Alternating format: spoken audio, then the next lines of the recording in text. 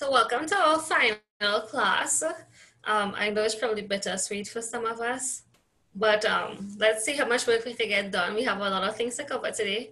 So on my screen, you are seeing that we'll be doing the January 2019 paper. Then I have to go through, last week we looked at the May 2018 paper 3, and I did say that we were gonna look at a response as to how we could answer question 3.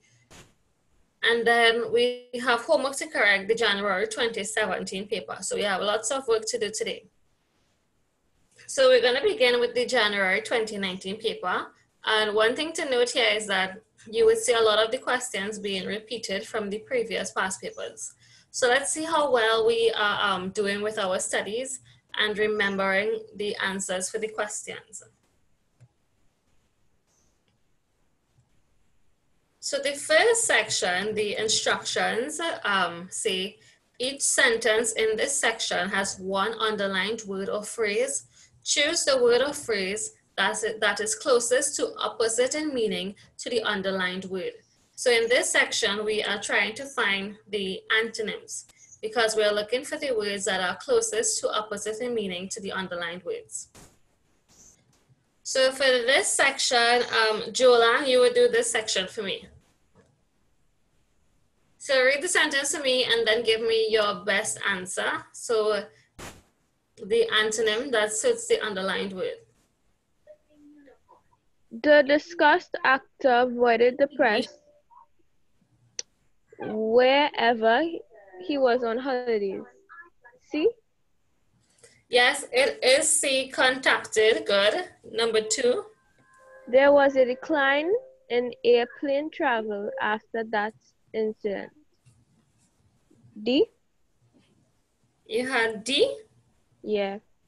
Not D. A. Good. A, increase. Number 3. Paul's attitude to visit the cave was one of indifference. B. Ah, not B. I didn't know she was on school. Miss, I think I did the wrong Joanne, one. this is not the homework we're correcting. This is the classwork. This is the January 2019 paper. Oh. Yeah, come. So you guys don't have the answers for this. We're now doing it together. Oh. Well, D? It's not D. A? It's not A. C. So Jolan, what is the answer now? C? Yes, it is the enthusiasm, because if you're feeling indifference, it means that you basically have no feeling towards it. But the opposite of that is enthusiasm. If you're feeling very enthusiastic, then you're very passionate. Number 4. Being friendly and helpful is a characteristic of most persons from that area of the country.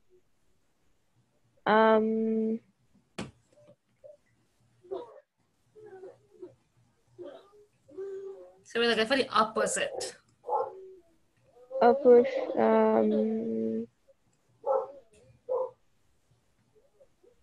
B? Very good. B, uncommon in. Number 5. Many teenagers even some parents do not agree with the amount of restrictiveness in today's society. See? Very good. C, permissiveness. Good. So I'm sure you guys would have recognized that some of these questions were found in other past papers. So let's move on to the other section.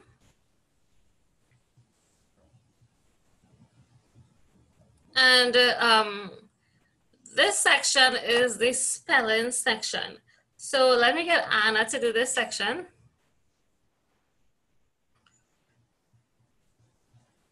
So you have items 6 to 10. So it says in the following sentences, one of the underlined words may be misspelled. Choose from the 3 options, A, B, C, the word that is misspelled, or if no word is misspelled, then you choose option D. So Anna, you could begin with number 6. After embarrassing his colleague, his conscience bothered him, and he eventually apologized. See? Yes, it is C conscience because we have the S missing here between the N and the C. So I did tell you guys that for the word conscience, we should see science in it as well. So con and science. So the S is missing here. Good. Number 7. It is my privilege to give you some information concerning proper nutrition.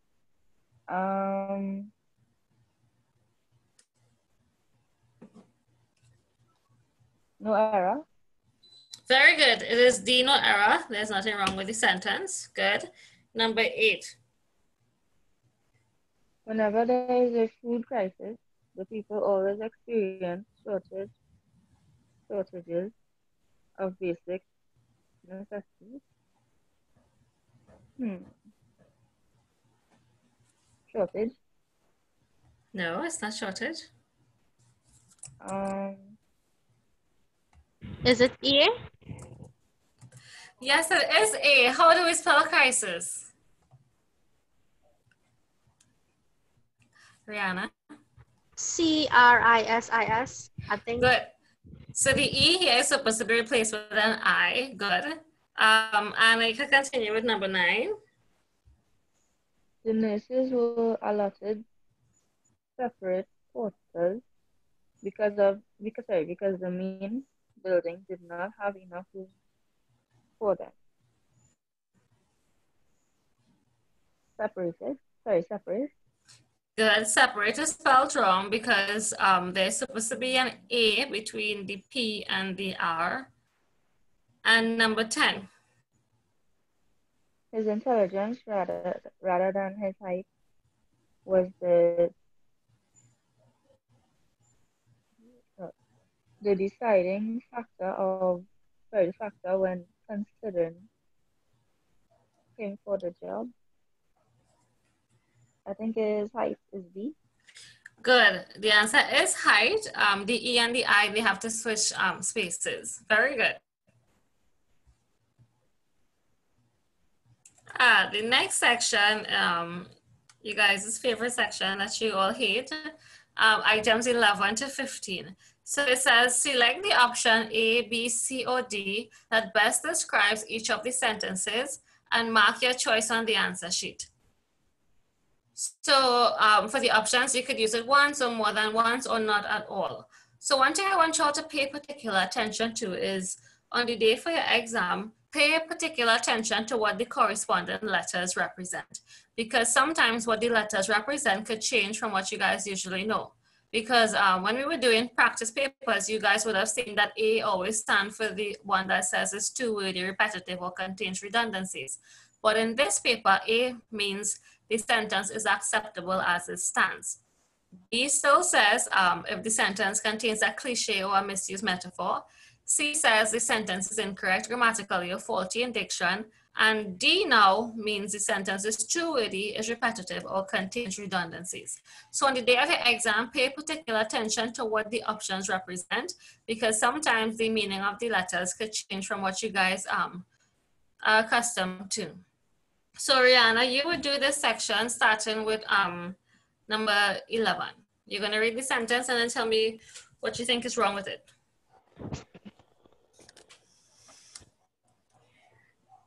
The new disciplinary methods had a positive effect on the students' behavior. I think C. Good, it is C. Why? I have no idea. So how did you get C for your answer? I don't know. I just guess. Well, you're guessing really good for the exams. But there is something wrong with it. That's why it is C. Anyone knows what it is? Oriana, you could figure it out. Why is it C? C says it is incorrect grammatically or faulty in diction. I'm not so sure why. Anyone wants to help Rihanna? Is it because it's supposed to have apostrophe S and not S apostrophe? No, that's not the error. Disciplinary is spelled wrong? Disciplinary is actually spelled correct, Jola.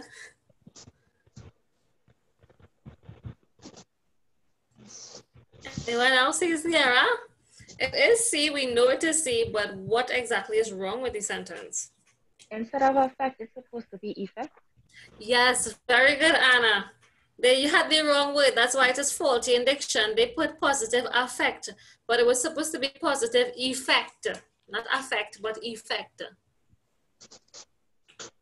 So that's why the answer is C. Number 12. Seldom do people declare that they are not the products of the environment. B. It's not B.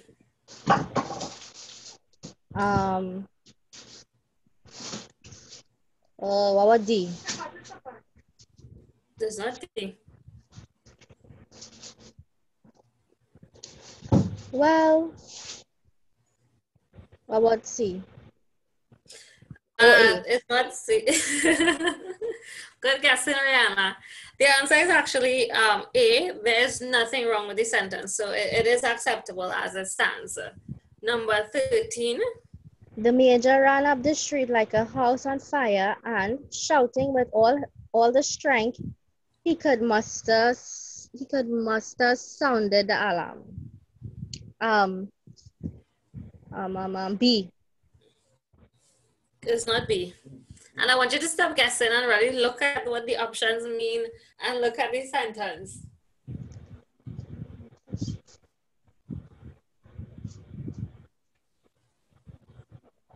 So it's not B. There's no cliche or misuse metaphor there, so it's not B. D. Very good, it is D. What is wrong with the sentence? We know D says it's too wordy, repetitive, or contains redundancies. So can you point out to me what's wrong with the sentence?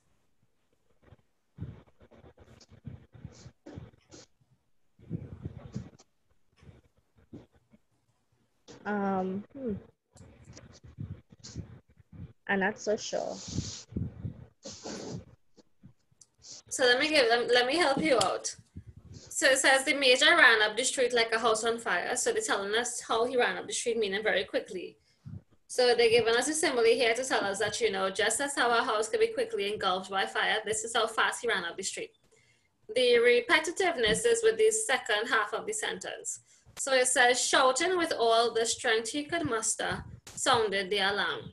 If you are shouting with all your strength, then you are going to sound an alarm. So this is where the repetitiveness comes in, because once you are shouting with all your strength, you are going to sound an alarm. So they're saying the same thing, but using different words. So it's being repetitive. So that's why number 13 is D. Number 14. If I were the captain of the West Indies cricket team, I will attack the batsman with my fast bowlers immediately after the luncheon interval. C? Yes, it is C. What's the error in the sentence? Instead of saying I will attack, you could say I would attack. Yes, that's the error. It was supposed to be I would attack the batsman. And number 15. He advanced a step or two to meet his attacker, who suddenly became alarmed and retreated back 4 or 5 spaces. Is D? Yes, it is D. The advance is to move forward, and then they say a step or two to meet his attacker. So that's like being repetitive. That's actually not the repetitiveness. Really? Yeah, Retreat that's not his repetitiveness. retreat and back. It's retreated back. Yes, because Okay, retreat okay. already means to go back. So the repetitiveness was with retreated back. Very good. So the answer for 15 was D. So for the next section, Jada will do this section. So this section is the usage section. So some of the following sentences are unacceptable because of the inappropriate grammar, idiom, or vocabulary. Some sentences are acceptable as they stand. No sentence contains more than one inappropriate element. So you have to select the one underlying part that you feel is inappropriate and choose the corresponding letter. And if you think the sentence is acceptable, then you select D. So Jada, you would do items 16 to 20.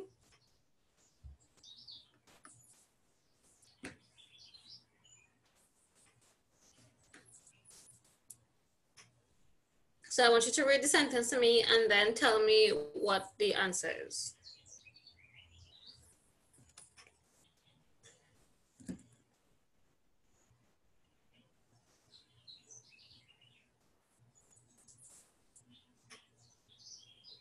Are you hearing us, Jada?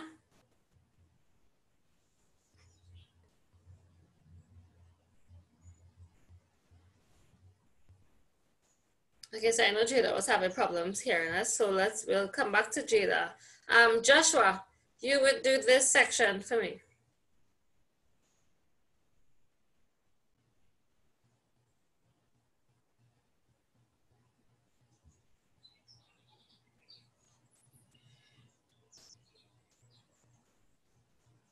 So would you be reading the sentences for us, or you would be typing your answers and you need me to read the sentence for you?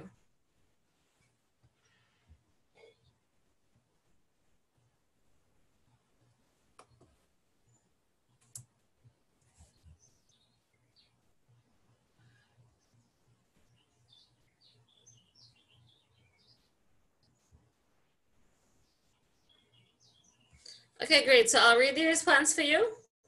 And you would send your answer in the chat for me. So number 16 says the exhibition is expected to be a major attraction, not only for adults, but particular to school children in that area.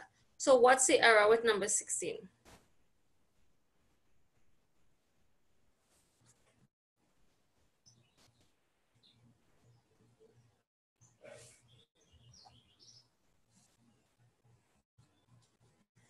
So Joshua is saying B, it's not B.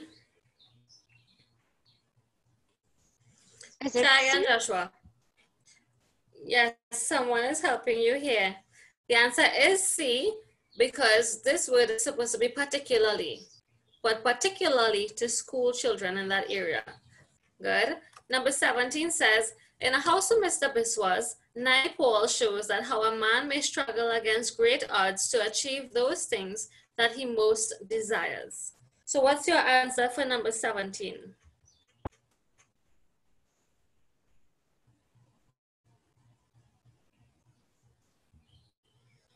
So I'm sure you guys have seen this question before. It's a popular one that likes to be repeated. So Joshua is saying C, it's not C. It is A, yes, because the word that isn't supposed to be here. The sentence is supposed to read, in a house of Mr. Biswas, Naipaul shows how a man may struggle. So the error is A. Number 18, I believe that if his attitude improves, his general performance will also improve. So what's the answer for number 18?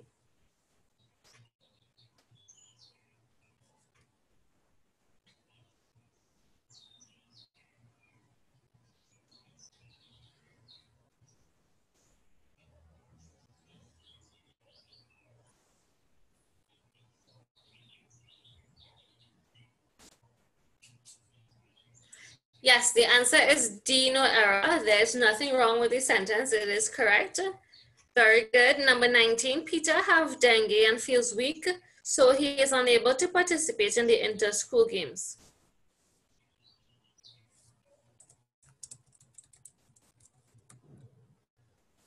So Joshua is saying A. Yes, it is A because the subject of the sentence is Peter, so it's supposed to read Peter has dengue. Very good. And number 20, too much students entered the competition. Only one of them was good enough to reach the finals. So what's the error in number 20 if there are any errors?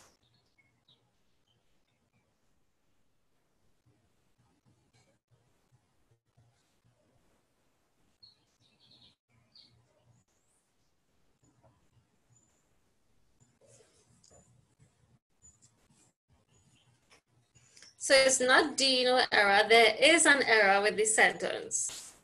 Let me see if you guys remember usage rules. Yes, it is A.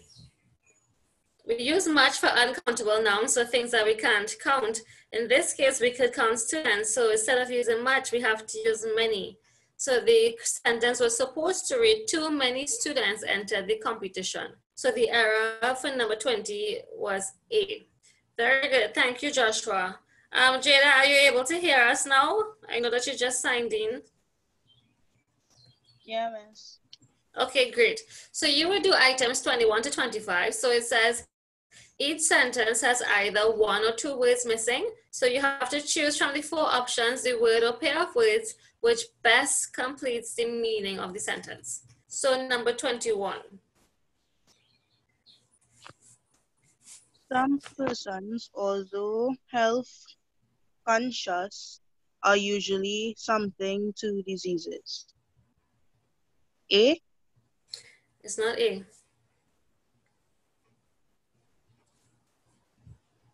So look at it again. It says some persons, although they are health conscious, they are unusually something to something diseases. So they're saying despite them being healthy, they are unusually something to something diseases. C. Yes, it is C. They are unusually susceptible to infectious diseases. Good. Number 22.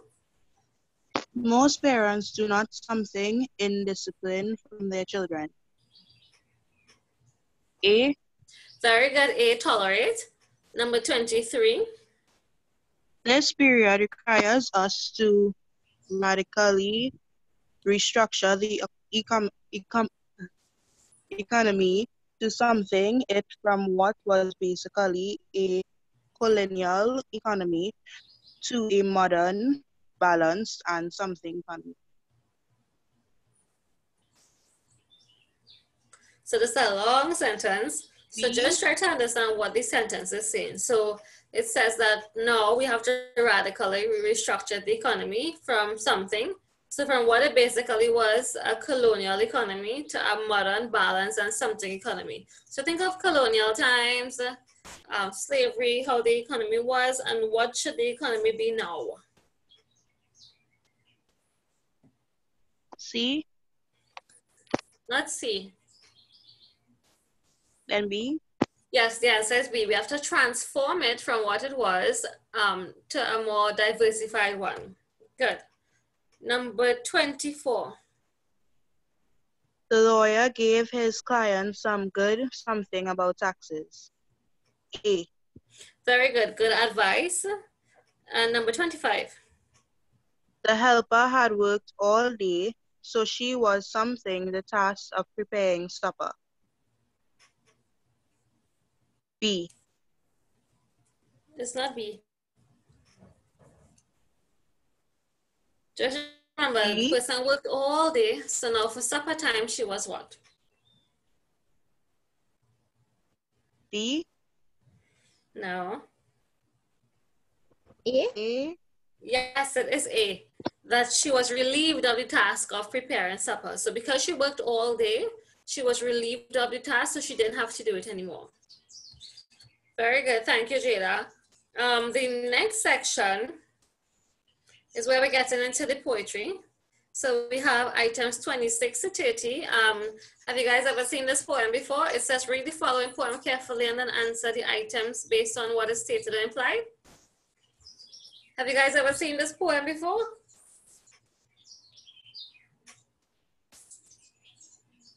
Anyone ever saw this poem before?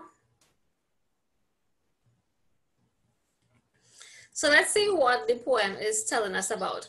So it's entitled Accounting. So we know that accounting has to do with figures and money. So it says, night too warm for TV, we're flung outdoors to the porch.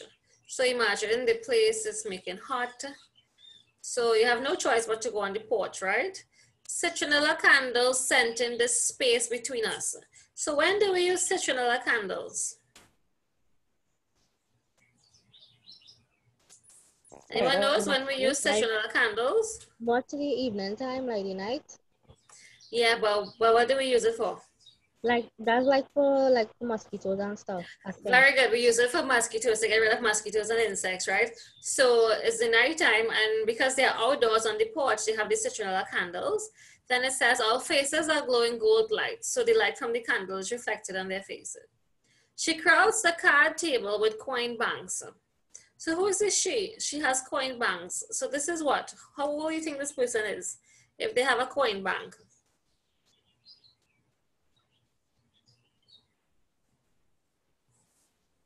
Who usually has coin banks? Do you guys have coin banks? Anyone here still has a coin bank?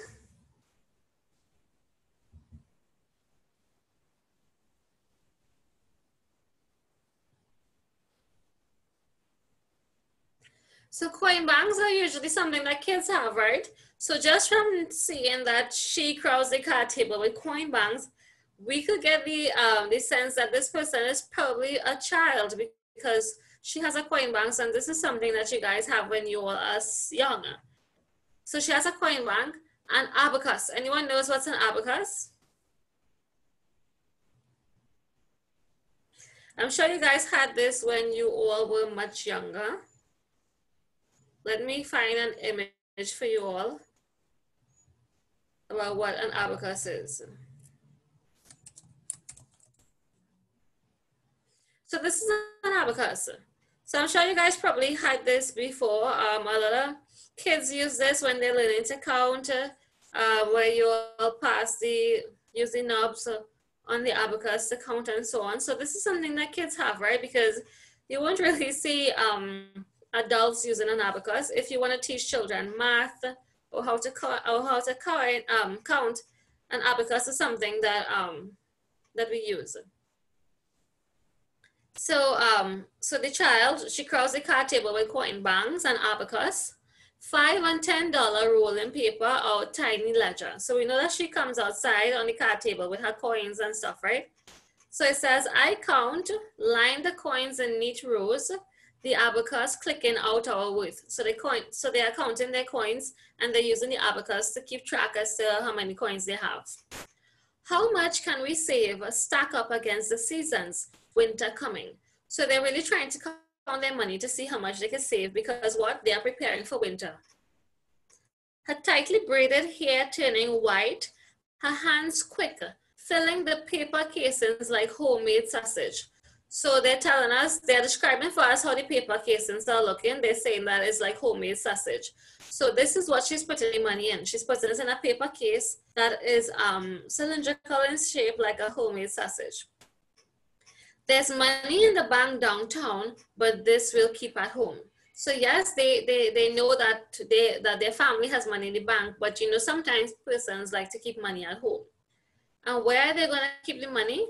Buried in jars beneath the house, the crawl space filling up, packed solid as any foundation. So a crawl space is usually literally a small person can fit underneath there, right? So these kids, they are hiding the money beneath the house. So, you know, sometimes when persons build homes, they leave a bit of a space between the ground and the house, and the house is on stilts. So there's a crawl space that you could literally crawl into. So the child would be going there to bury the money underneath there, right? So that's the hiding spot. So let's see if we could understand, based on the questions, what this poem is about. So 26 says, the activity described in the poem is what? So what activity is being described in the poem here? Anyone knows the answer? Feel free to comment or say your answer. B. What activity is being described? Is B. Yes, it is B. They are counting money. Very good. 27 says, which of the following words best describes she in the poem? So remember, she is the one who had the coins, who brought out the abacus. So if you had to describe she, what would you describe her as?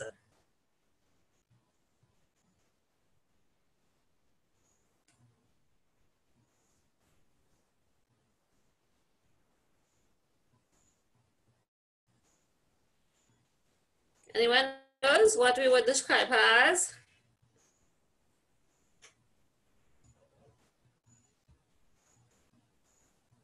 Julian is saying A, yes, it is thrifty, because if someone is thrifty, it means that they're very careful with money, they are resourceful, and they're not going to waste it, right? And we know that she was very careful with her money because what? She said that they will be saving it because winter is coming and they want to stack up against the season. Line number 28 says line 3 of the poem is an example of what? So let's look at line 3 of the poem. It says citronella candles sent in the space. Based on the options here, line 3 of the poem is an example of what?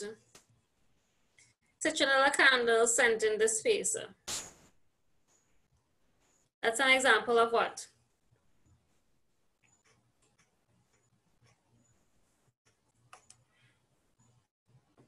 Anna, what's the answer? Citronella candle sent in the space, line 3. It's an example of what device here? It's not B, assonance. Just remember, assonance is the repetition of vowel sounds that are found within words. So it's not assonance. It's not the euphemism, because euphemism is a polite or a mild way of saying something that is rude or harsh. Like instead of saying someone died, you say that they kicked the bucket. So it's not euphemism.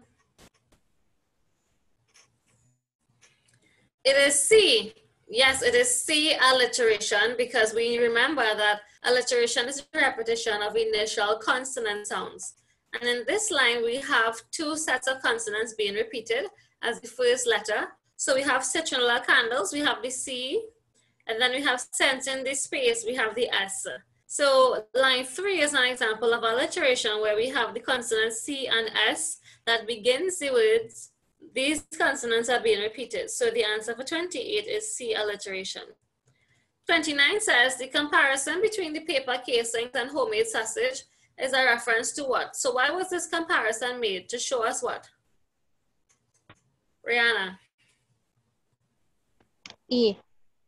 Very good. It was to show us A, the shape. And number 30, the crawl space in line 19 most likely refers to what? Jada, the crawl space that they're referring to. C. Very good. It is C, an area under the house. So this poem was pretty straightforward, right?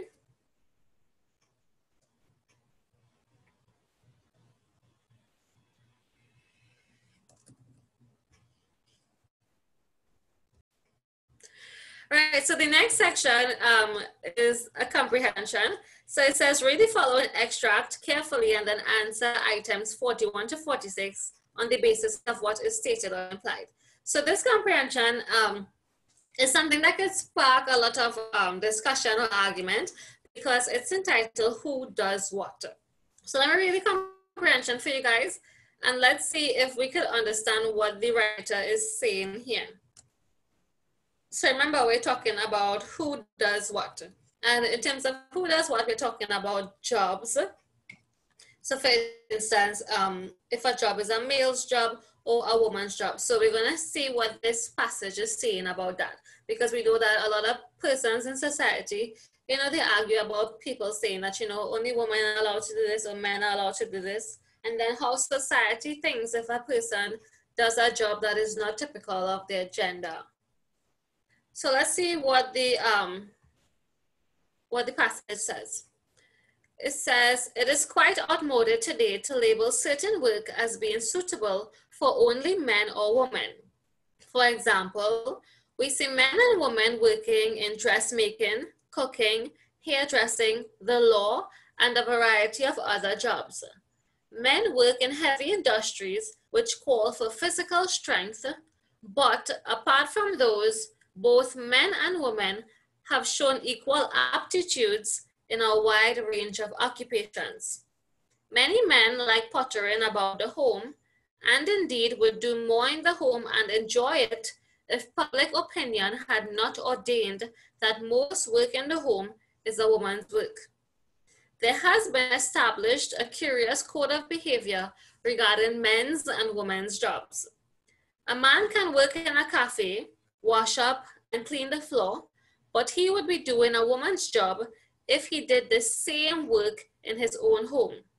He can lay the table in a restaurant, but apparently his whole personality changes when he passes through his own front door, for then he and his sons are considered incapable of laying a table, filling a salt cellar, or washing a teacup.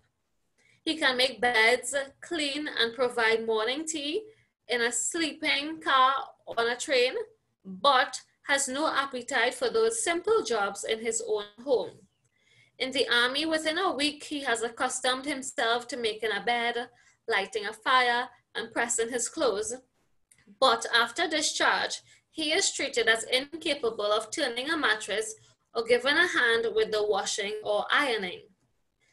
Similarly, women all over the country decorate their own homes, distempering and painting in a highly efficient manner, yet wielding the paintbrush in the decorating business is considered a man's job.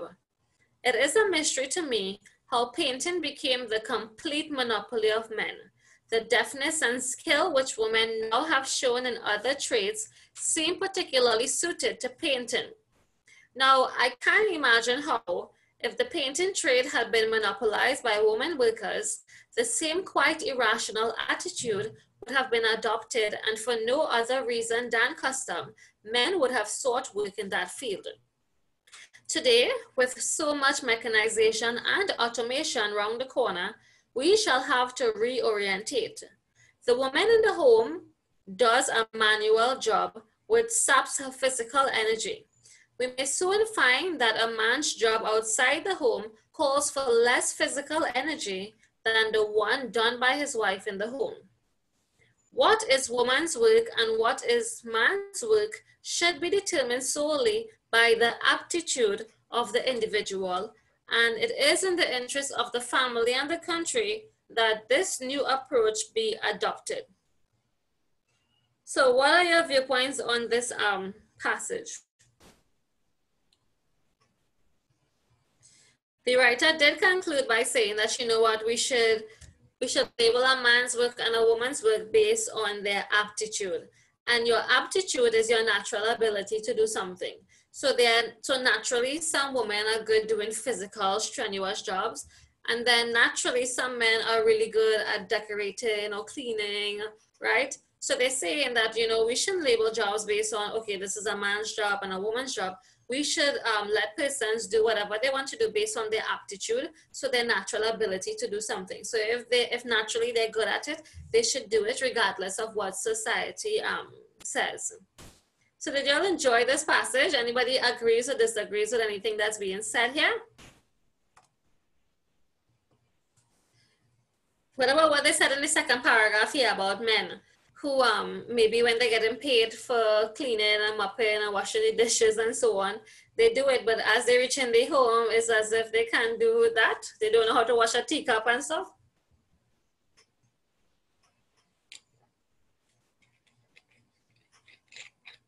So they're basically saying that, you know what, as a society, we have encouraged the division of labor because we said that this is for men and this is for women. But they're saying that, you know what, people should just do what they're naturally good at and what they're able to do. So number 41, it says, which of the following is suggested in the first paragraph of the extract? So based on the first paragraph of the extract, when they were telling us about, you know, everyone is doing basically each other's job, everybody's doing the same thing, what was the first paragraph trying to suggest to us?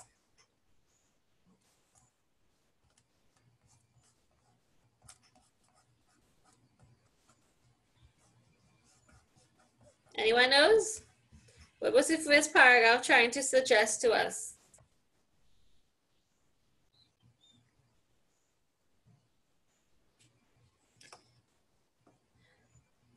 Rihanna, what was the first paragraph trying to suggest to us? B? Yes, it is B, that men and women are equally able to do many jobs. Very good. Number 42, Anna, you would do this one. It says the main intention of paragraph 2 is to show that what? So in paragraph 2, when they were talking about men, how in the world of work they would do the job, but then when they're home, they can't do it. What was that paragraph trying to say?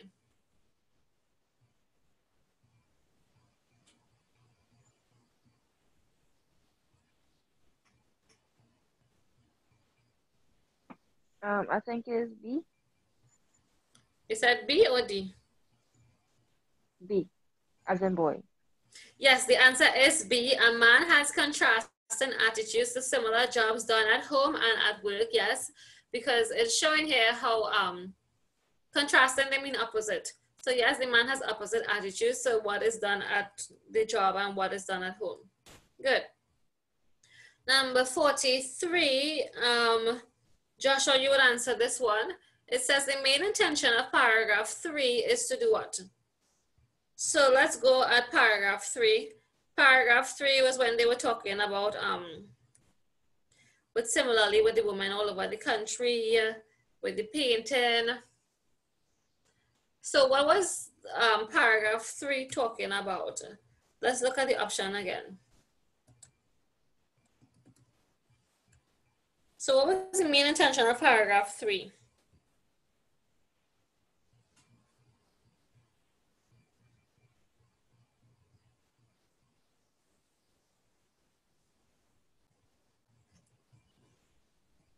So Joshua is saying B is not B.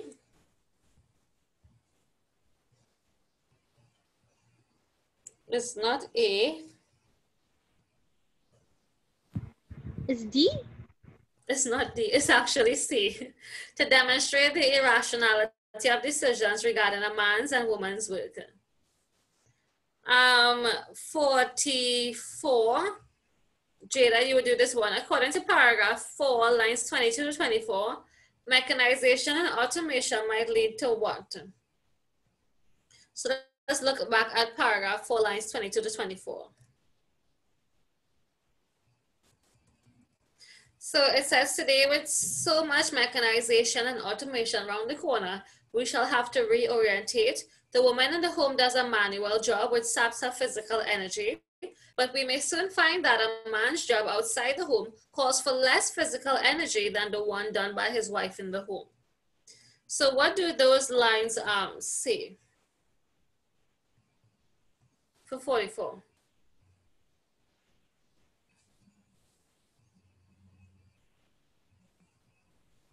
D.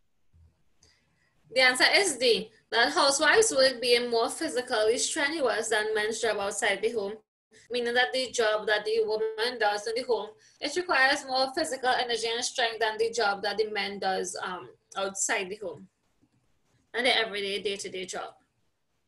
45 says, which of the following devices does the writer mainly use in the passage to present an argument? So Jola, you would do this one. So based on the writing and what is being stated here, which of the following does the writer mainly use to present her argument? C. What you said? C. You said C? Yeah. It's not C, repetition. Try again. D. It is B, contrast, because contrast has to show with showing the opposing sides, and that's exactly what she was doing. She kept referring to the man and then the woman and then the man and the woman, so she kept going back and forth, showing the opposites. 46, and I will do this one. According to the writer, which of the following should determine what is a man's work and what is a woman's work?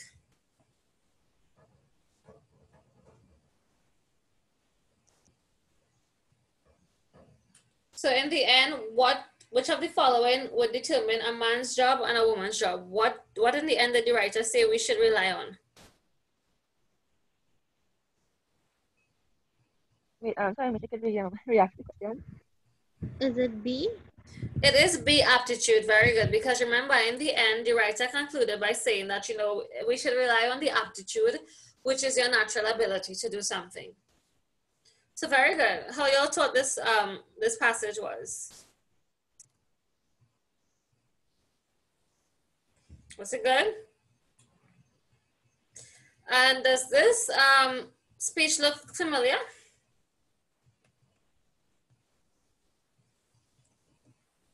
So those of us who did the homework, the January 2017 paper, you would have noticed that this speech was in the paper. Did you all notice that?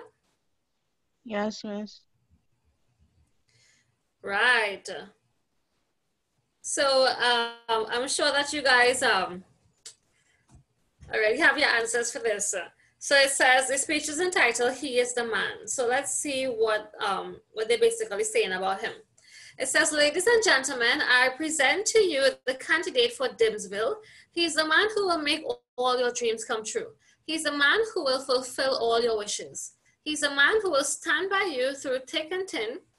Our opponents say that he comes from a foreign country and he is not one of you. I must thank them for their kind comments because that is just what you need, his exposure to a developed world. He is equipped with the best ideas that will create opportunities for you. Don't you need steady jobs? And how about a school like that which the other areas have? Yes, my friends, you need to live like valued citizens, not like oppressed slaves in endless destitution. Your lives are not a journey into the promised land. You wander in a vast wilderness where hostile forces of humanity hound you with relentless cruelty. Your daily bread is sickness and worry, hunger and disease. Your hovels are dens of misery filled with empty hopes and despair. Have you considered the future of the children? Look at this man, the man who will make your dreams come true, the man who will give you your wishes, the man who cares enough to come to your village. So let's look at the questions. So 47 to 50, let me get a volunteer for 47 to 50. Rihanna, we'll do 47 to 50. 47 says the purpose of the speech is to do what? So what was the purpose of that little speech?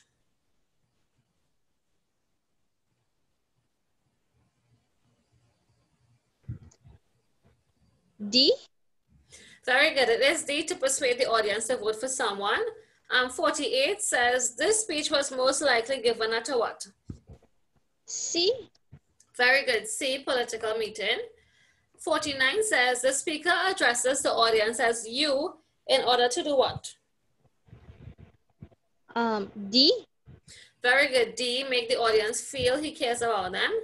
And 50, the speaker suggests that because the candidate comes from a foreign country, he will what?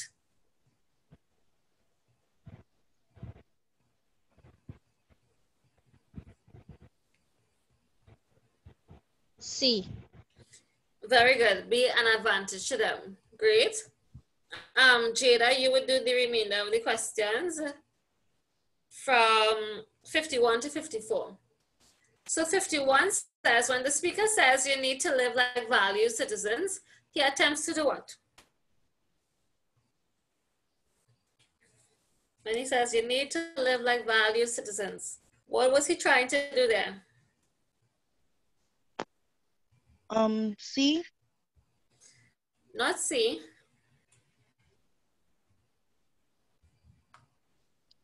D.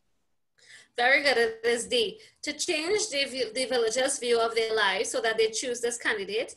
52 says the name Dimsville is suitable for the village because what? So why was the name suitable for the village? Think about how villages are named.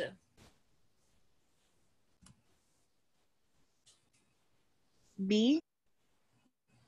Not B.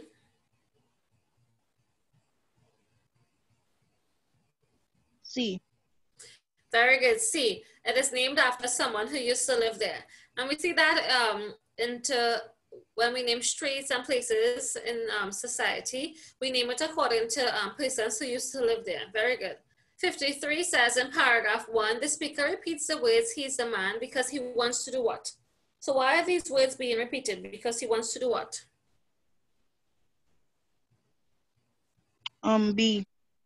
Very good. Emphasize the power the candidate possesses. And the last one for you, Jada, 54. Which of the following devices is not used in the speech? A. Excellent. It is a pun because we saw the rhetorical questions. We saw the repetition with he's the man. We saw the metaphor when they made reference to the name Dimsville. It referred to someone who used to live there. So the only thing that wasn't used was A, the pun.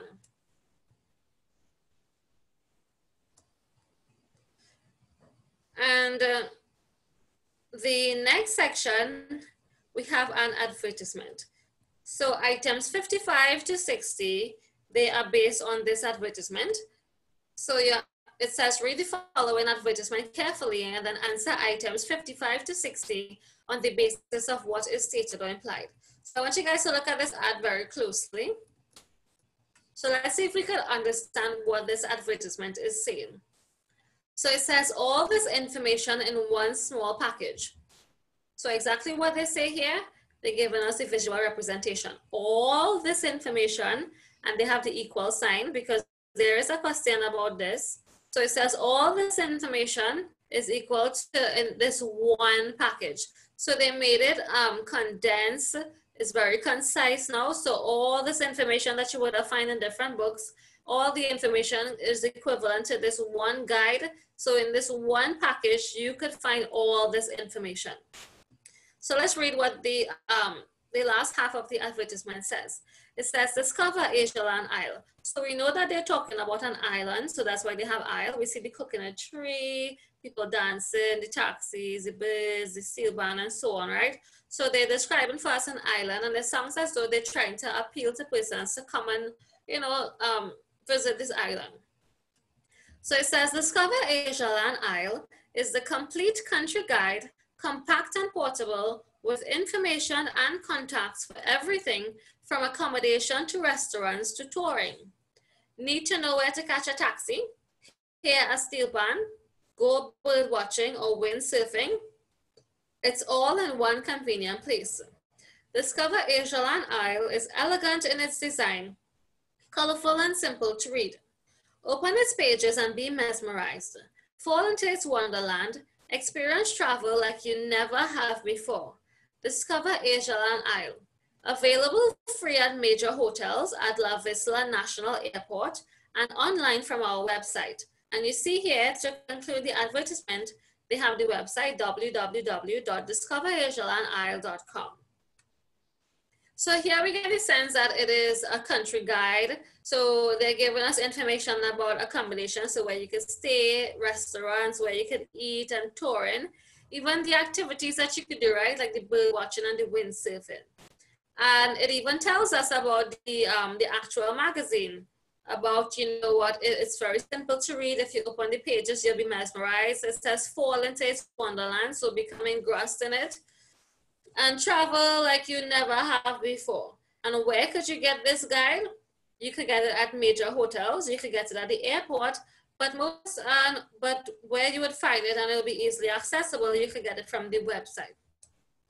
So let's look at the questions. So Jolan, you would do the first half, 55 to 57. It says this ad will most likely appeal to who? A. Very good. A, tourists. 55 says the equal sign between the stack of books and the book Discover Asialand Isle suggests that the guide is what? D? Is that D? Yeah. It's not D, convenient. Think again. C? It is C, compact, because they're saying that all the information has been reduced and condensed and made compact into one single guide. 57 says, the author repeats the words Discover Asialand Isle to do what? So why are these words repeated?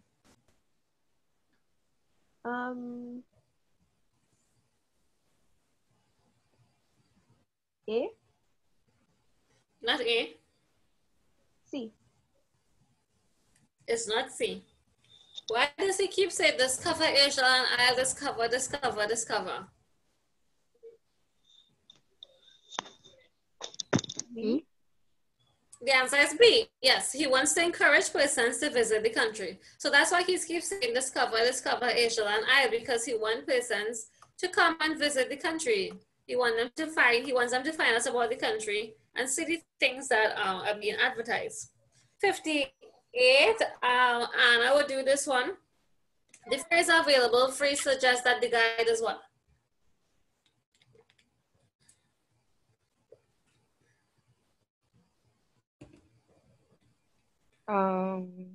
A. That is what? No, wait, sorry. C? You said C? Yeah. It's not C. Just remember, available free. B. Yes, it is B. It's not for sale. So you can't purchase this anywhere. It's available free, so it's not for sale. 59 says, which word in the second paragraph of the ad is used figuratively? So remember, figuratively means that it's not used literally, but there's a higher meaning to it. So let's look back at the second paragraph.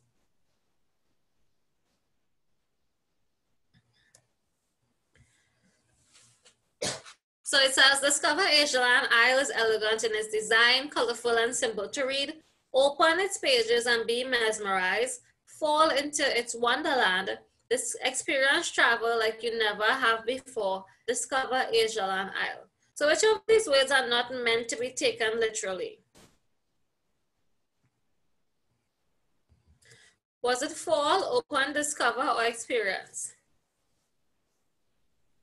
Fall.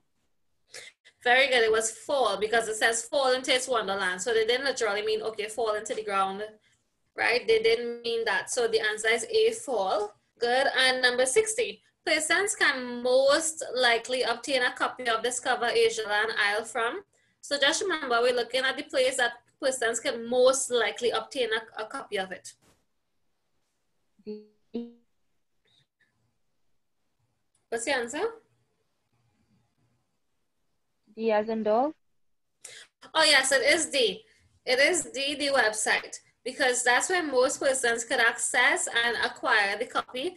They did say you could get it at the hotel, but remember, to be at a hotel, only a certain group of persons will be going to the hotel. So in order to, for persons to most likely get the copy of it, it's readily available on the website. So what did you guys think about this paper?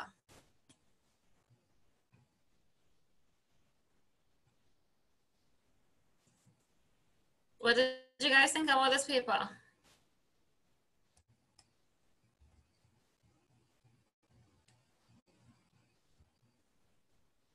So Anna is saying it was okay.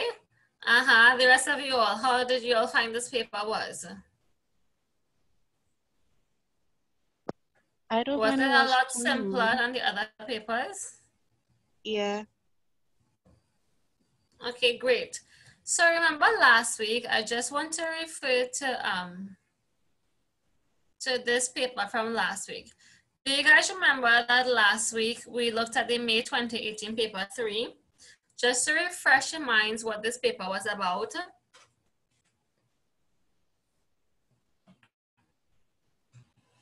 Do you guys remember what this paper was about?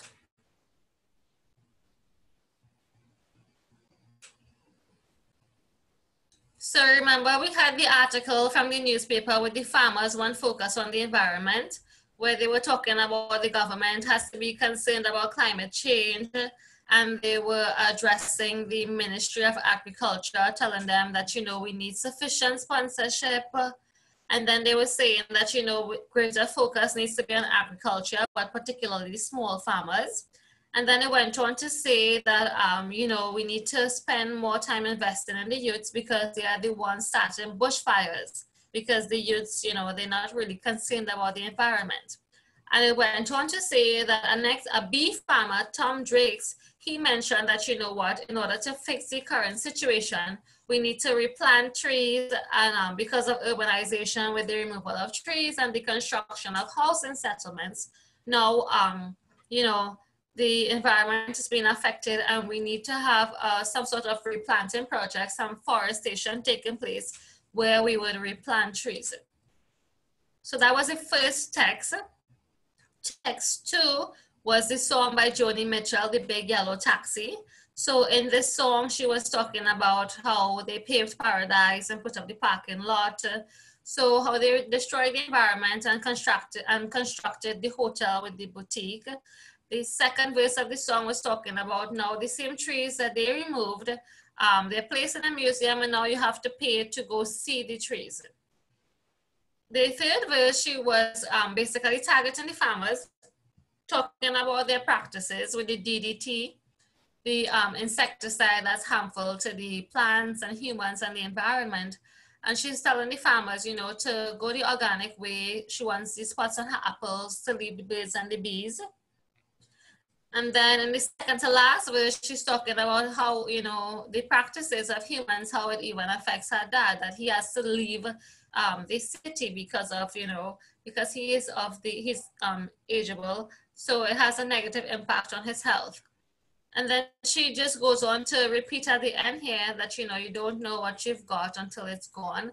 And she keeps repeating that they paved paradise and they put up a parking lot. So they destroyed the environment and constructed a parking lot. And the third text was the poem by Prosper Sanchez entitled Reflections of the Times. So he was talking about, you know, in the nighttime, how the environment looks, what is taking place is masked by the dancing city lights. So things appear to be okay and nice. You see the big fancy houses, the rich people, what they have included in their homes is a bit harmful to the environment. And then he goes on to say that in the daylight, this is the reality of the situation.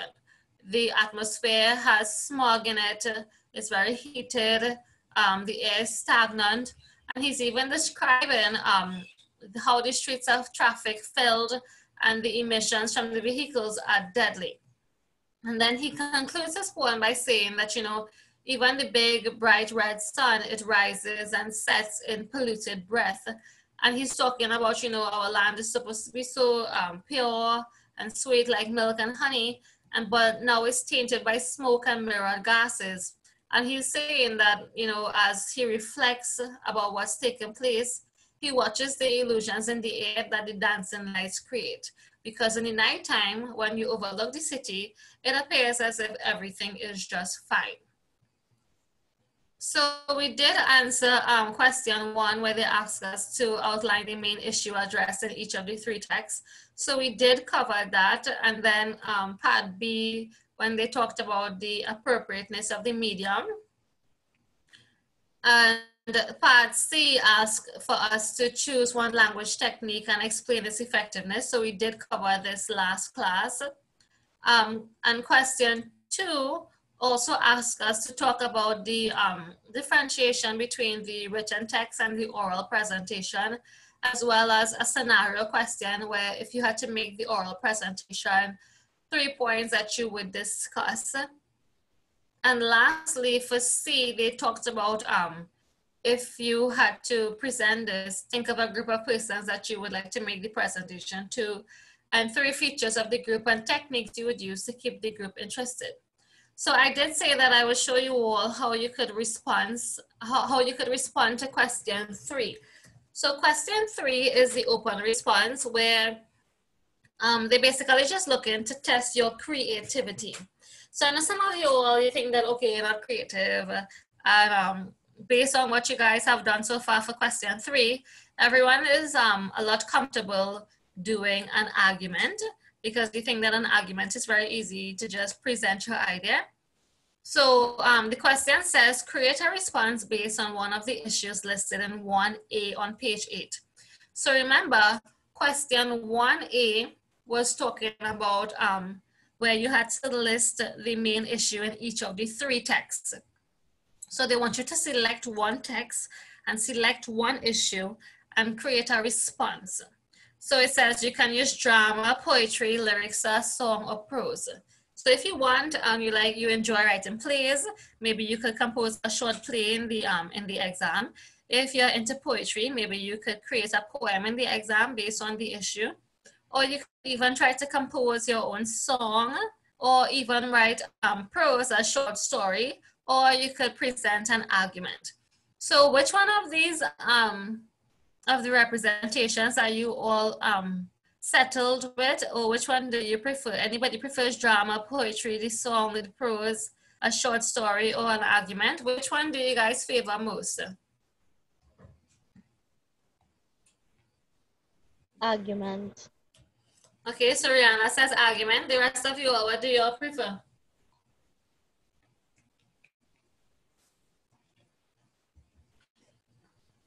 Send me your response in the chat so I could know what you guys prefer. Because remember, I want you all to stick with the with what you're good at and what is comfortable for you. Just remember, the exam is not the time to experiment. So if you have been practicing doing question 3 as an argument, well then for the exam, do that. Don't try to write in the exam because you think it's an exam. Don't try to write a play in the exam or try to make up a song in the exam, right? Stick to what you know. And the exam is not the place to be experimenting, right? The time that you guys have now where you all are home and doing revision, this is the time that you all experiment.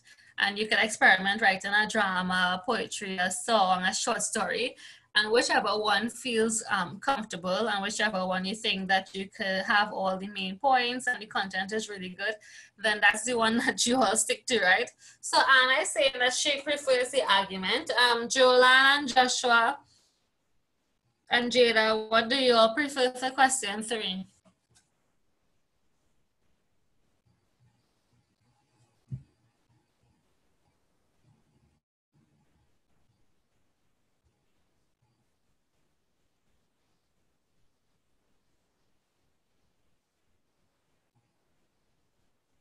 Jada is in a short story. Good.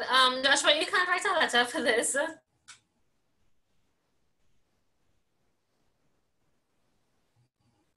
You would actually probably have to write, for prose, you could write a short story or you could write an argument. You can't write a letter. So Julian is saying that she prefers a short story. Okay, great, guys. Right, so I'm gonna show you all a possible response that you could have done to question 1A. So in this response, the person wrote a poem about the issue in 1A, particularly the text with the farmers and the focus on the environment, right?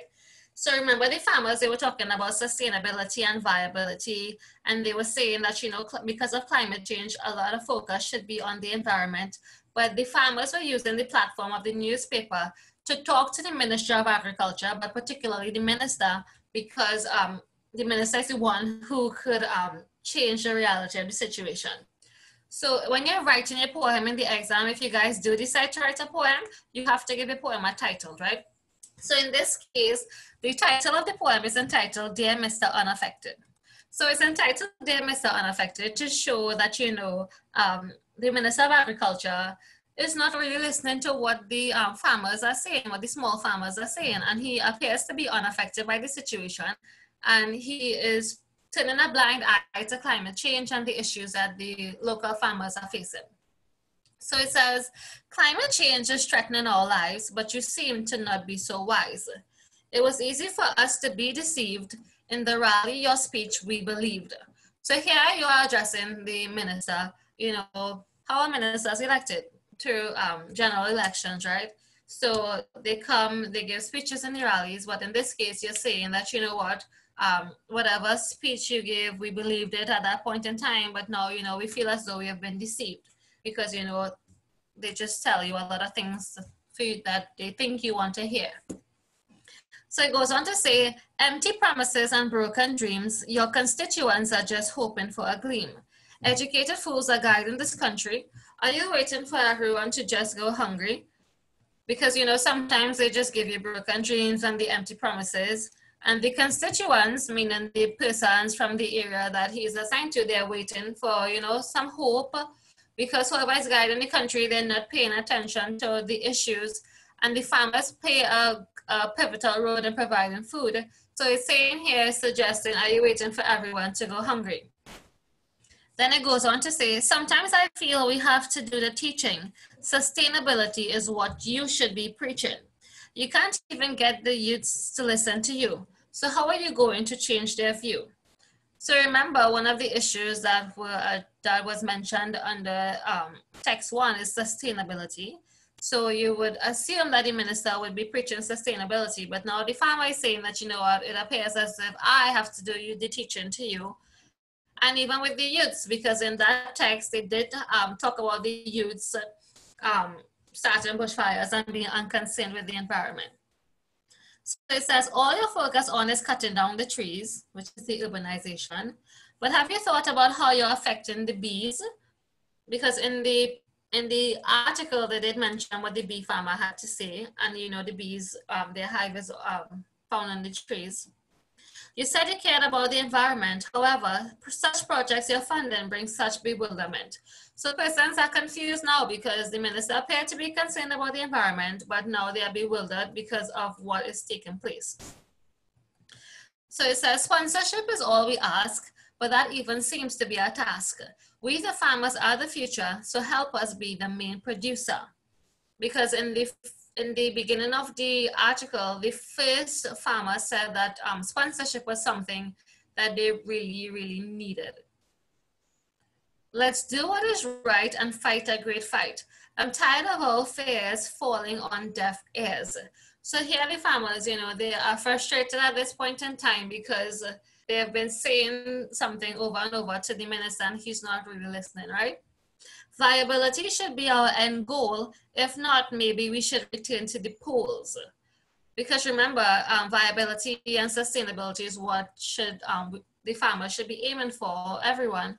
But if the minister can't do that, then maybe we should return to the polls and probably replace him because he's not doing his job, right? Then it says, this is the last time we're begging for an intervention because after this, you would be remembered for your declension. So declension here means like, you know, loss of morality, you know, persons pretend to have morals, but now, you know, they're not really practicing what they're preaching. And then it concludes with the last two lines that says, it had so many things done to her, and what she needs now is just one armor. So here it is personified and saying that, you know, so many things, so many negative things have occurred to Earth, and now she just needs an armor to protect herself. So now we're trying to, you know, focus on the environment and try to protect Earth. So do you guys think that you all are capable of probably writing a poem in the exam? What do you guys think? What are your comments, your feedback? Do you guys see how you could use the issues being represented in text one, which was the one with the farmers, and you could create a short little poem, want it in the exam. If you are able to do that, then you know, CSEC will give you lots of marks, right? Because remember, for this question, it's all about a creative response, and they're just looking to see how you could think outside the box. So if you're able of composing a poem in the exam, then you could do so. Feel free to do so. If you want to create a short story, you could write a short story. Make sure it's really exciting and it contains all the pertinent information that the text had in it. If you're really good at music, you love music, you like writing songs, maybe you've written a song before, perhaps you could probably compose a song in the exam about the issue.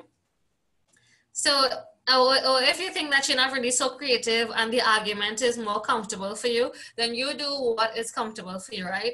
Remember, now is the time. So these upcoming weeks that you guys have, now is the time that you all could keep experimenting. So if you want, try to write a drama, try to write a poem, a song, and so on within the weeks as practice. But then in the end, choose the one that you're most comfortable with, right? Choose whichever format you're most comfortable with. But just remember what you're going to be awarded marks for. You're going to be awarded marks based on your creativity. The content of whatever you're writing needs to encapsulate the message of what the text was about and the issues that were raised in the text. And also you're going to get marks for your word choice and how clear it was written and so on, say grammar, punctuation, and so on, right? So do you guys have any questions about question 3 from paper 3? Do you all better understand how the question is to be done?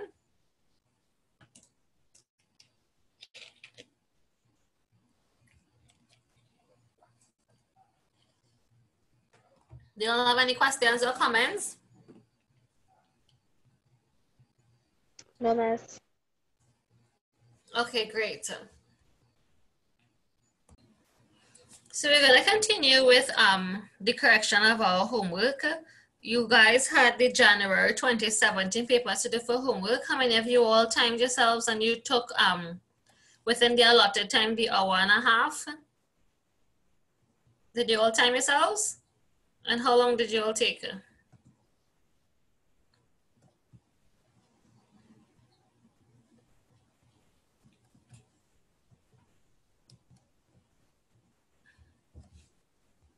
So nobody timed themselves? Okay, so Anna says she took 1 hour. Very good. Anna, does that hour include checking over as well? So the 1 hour is with checking over also? Okay, no? Okay, great. So that's a good time frame. Did you take 1 hour because a lot of the questions you saw before? That's why. So that's why it was easy for you to finish the paper.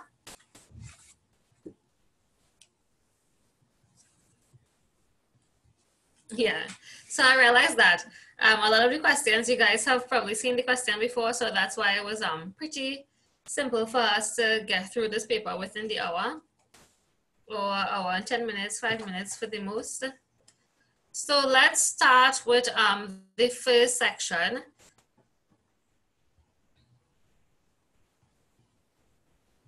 Okay, so Joshua is back with us. So let's start with the first section. It says each sentence in this section has one underlined word.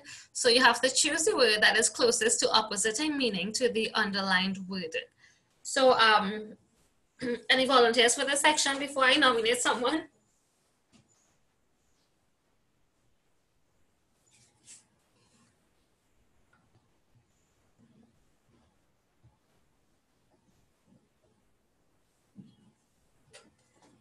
Okay, so Anna, you would start us off with this section where you're gonna read the sentence and then tell me, you're gonna find the option that is opposite in meaning to the underlined word. So for this section, we are looking for the antonyms. The manager decided to inform the staff about the complaints received from customers. D. It is D, compliments. Good. Number 2. There was a decline in the airplane travel after the September 11, 2001 attack. A. Very good. A, increase. Number 3. In these difficult economic times, many organizations retrench workers only when absolutely necessary. B. Very good. Be employ, because we know retrench means that they are dismissed. So the opposite of that is be employ. Good. Number 4. Miss, what's number 2? Number 2 was A, increase. While the employers approve of his work habits, they objected to his radical views. D. Very good. D, conventional. And number 5. Many teenagers and even some parents do not agree with the amount of restrictiveness in today's society. C. C, permissiveness. Very good. So how many of these 5 questions you guys have seen before?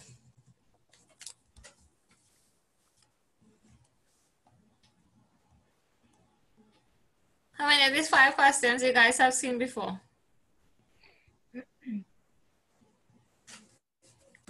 I'm sure you guys have seen a lot of these questions before, if not all the questions before. So let me just go over the answers from 1 to 5 for those of you all who joined afterwards. Number 1 is D. Number 2, A. Number 3, B. Number 4, D. And number 5, C. So the other section is equivalent sentences. So it says each sentence in this section is followed by 4 sentences. So you have A, B, C, and D. So you have to choose the sentence nearest in meaning to the original sentence. But first, be sure to read all 4 sentences before you choose your answer. So you're looking for the sentence that is nearest in meaning to the original sentence. So you are looking for the equivalent sentence. So Rihanna, you would do this section.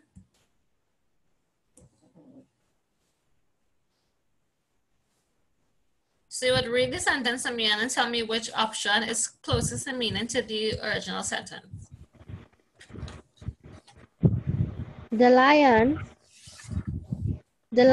which had fallen ill was lying in his den, famished and upon the point of death. C. It's not C. Oh Lord. B. It's not B.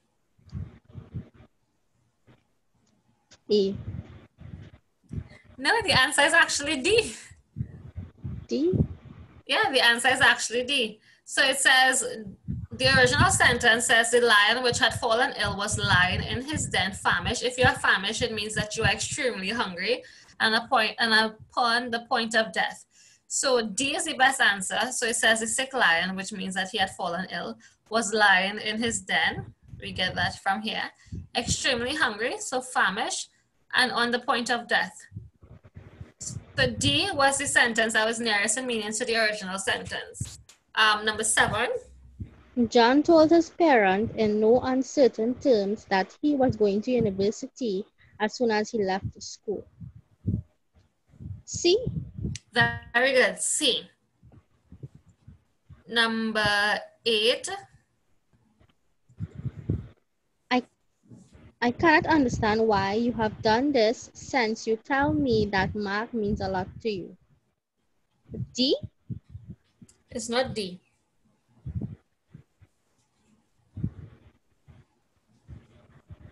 A. A. Very good. It is A. Because if you can't understand, it means that you're puzzled. So A says, since math means a lot to you, the reason for your action is puzzling to me. And that's exactly what the sentence was trying to capture. The person is saying that they don't understand what was done, so their action, because since math means a lot to you. So the best response was A. Number 9. Realizing that her suitcase was left on the bus, the woman desperately tried to attract the conductor's attention. B. Very good. It is B. And number 10. Much is being done to develop tourism in our country by providing good hotel accommodation and facilities. C. Very good. The answer is C. So thus far, we have completed 10 questions. We did 1/6 of the paper. So how many you guys have wrong so far? So we're just on the first 10 questions. How many did you get wrong so far? I just have 2 wrong. Okay, 2 wrong. 2 wrong. 2. Okay. Seems like everyone is getting 2 wrong so far. Anyone has all correct thus far?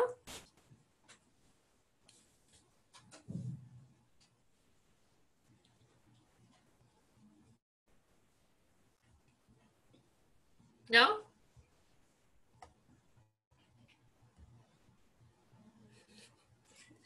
So let's move on, David. Leave your sister alone.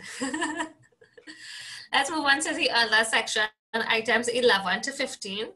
So this one is the error recognition section. So it says select the option A, B, C, or D that best describes each of the sentences and mark your answer on the sheet. So remember, I told you all to pay attention to what each corresponding letter represents. So A, if you think the sentence is acceptable, then you select A. B, if there's a cliche or a misused metaphor. C, if you think the sentence is incorrect grammatically or faulty in diction. And D, the sentence is too wordy, that is, it is repetitive or contains redundancies. So Jolan, you'll do this section 11 to 15. So although you're gonna give me an answer, I'm still gonna ask you to pinpoint what exactly is wrong with the sentence. So number 11. There are many who have not considered the need to abstain from alcohol, but abandoning drink for sobriety is truly the only option for one who wishes to engage in healthy lifestyle practices. I have D. The answer is D. So what exactly makes it too wordy, repetitive, or contains redundancies? Abstain and abandoning. Okay, very good. When they mention abstain from alcohol, if you're abstaining from alcohol, it means that you are abandoning drinking. And it also means sobriety, because sobriety comes from sober. So if you're sober, it means that you're not drinking. So we have a lot of repetitiveness where the same thing is being said in the sentence. Good. Number 12. He wanted to beg for his old job, but the ship had sailed, and He had to play the hand that was dealt him. C? It's not C. B? It is actually B, yes.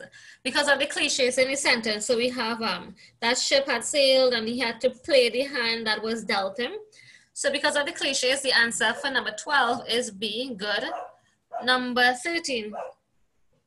To attract more business, the store offered transportation at no expense to the customer. I put A. A, there's Yeah. something wrong with the sentence. Oh, is D, because attract and more. It's not D.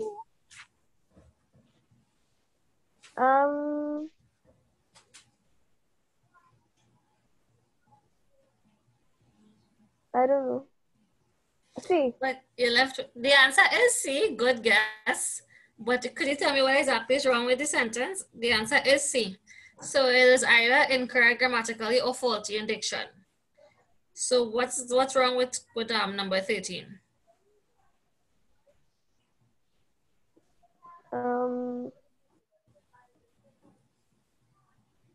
It's not supposed to have more next to business. Yes, it wasn't supposed to have more next to business. Look at this part here, to attract more business. So when do we use more and most?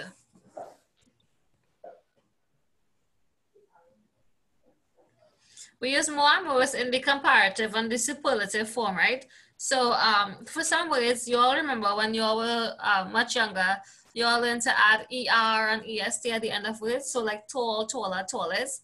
And when you add the ER, that will be the comparative form. And when you add the EST, that'll be the superlative form. So you have words like tall, taller, tallest. But there are some words that have 3 or more syllables where you can't add the ER or the EST. So instead of adding ER and EST to show the comparative and superlative form, we add more and most before them. So for basically long words, so for words like beautiful, we say beautiful, more beautiful, most beautiful. We say like comfortable, we say more comfortable, most comfortable. So do we say more business, most business? Do we say business, more business, most business? We don't say that. So the word more is supposed to be excluded from the sentence. So it's supposed to read to attract business. So that's why the error in number 13 is faulty in diction because of the word more. So it's not supposed to have the word more. So the answer for number 13 is C. Number 14. If I were the captain of the West Indies cricket team, I will attack the batsman with my fast bowlers immediately after the luncheon interval. C? Yes, it is C. What's wrong with it?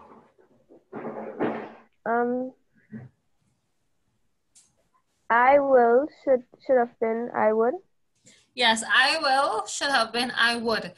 We saw this in the January 2019 paper that we did a while ago, right? So you see how the questions are being repeated here? So the answer is C, number 15. From the examination results, it was quite clear that Joanne's work was not up to mark, and so she missed the boat. A? Ah, it's not A. B? What is that? B. It is B, the cliche missed the boat. They're not saying that she literally missed a boat that was going to Tobago or something. When they say miss the boat, they mean that, you know, that her work wasn't where it's supposed to be, so she wasn't on the same track as everyone else. So the cliche there is miss the boat, so the answer for 15 is B. Very good.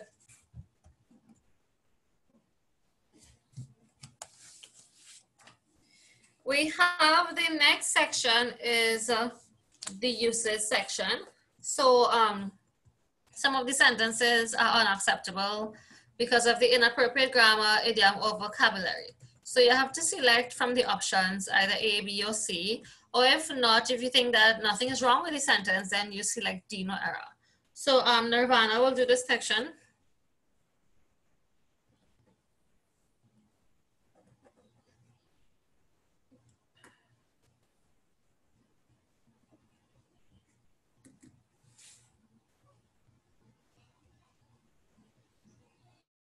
So Nirvana, do you need me to read for you and then you would type the response? Okay, so you will be typing your response. So let me read number 16 for you. It says, overcome by fear, I ran past my home without realizing that I had done so. So your answer for number 16 is C, had done. That's not the answer. Try again.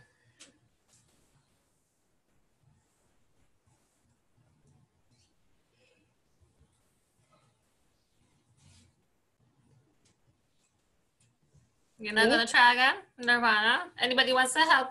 So she's saying A. Yes, the answer is A, ran past. If you look at ran past, we have ran being the past tense of run, and we have past with the ed, past tense of ed. So we can't mark the past tense 2 times. If the past tense is already marked on this verb, we can't put the past tense here as well. So it was supposed to be I ran past my home. So the ed is supposed to come out from the word past. So the answer for number 16 is A. Number 17, in a house of Mr. Biswas, Naipaul shows that how a man may struggle against great odds to achieve those things that he most desires. So what's your answer for number 17?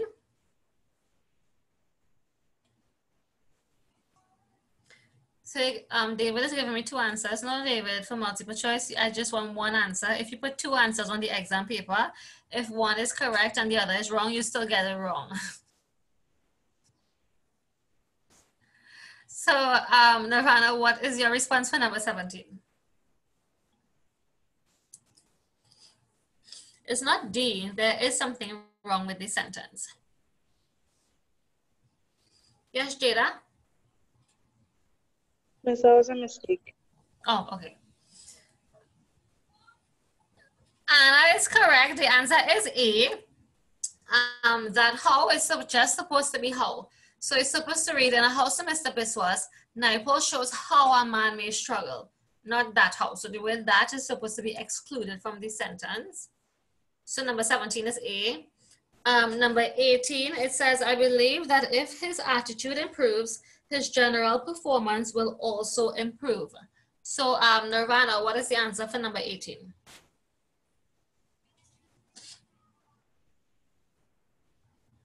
Very good, it is D, no error. Number 19, pray, good deeds, and living well with one's neighbors are essential to spiritual health.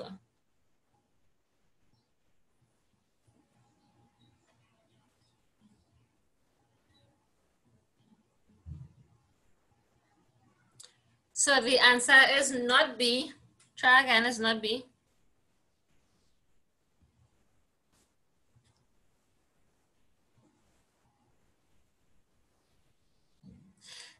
It is A, good. Prayer is supposed to be prayer. So prayer, good deeds, and living well. So the error is A, good. And number 20, the athletes with the worst performances claim never to have used the dangerous drugs found on their possession. So what's the error for number 20?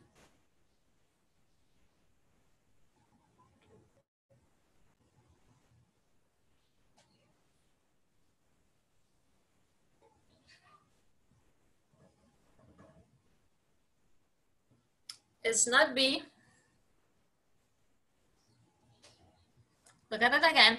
The athletes with the worst performances claim never to have used the dangerous drugs found on their possession.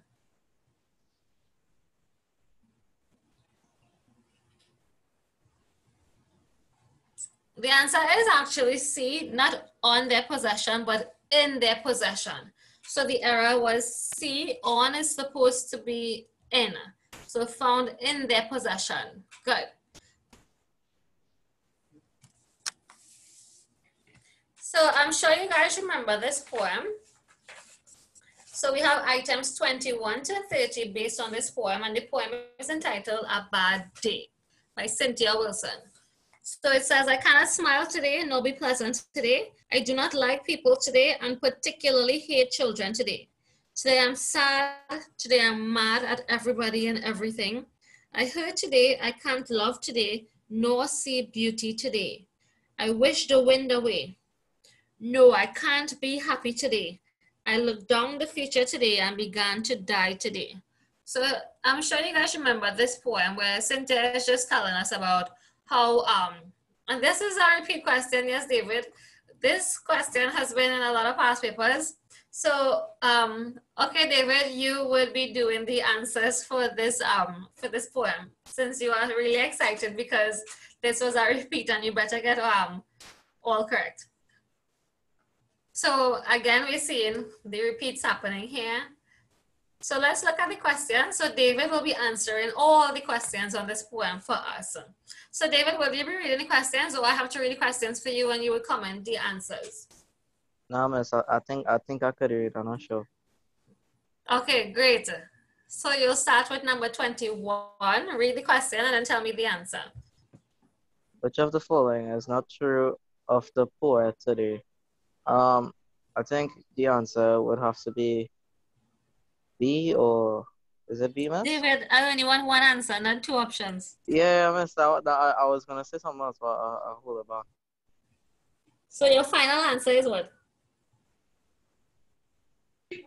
I think it's B, miss.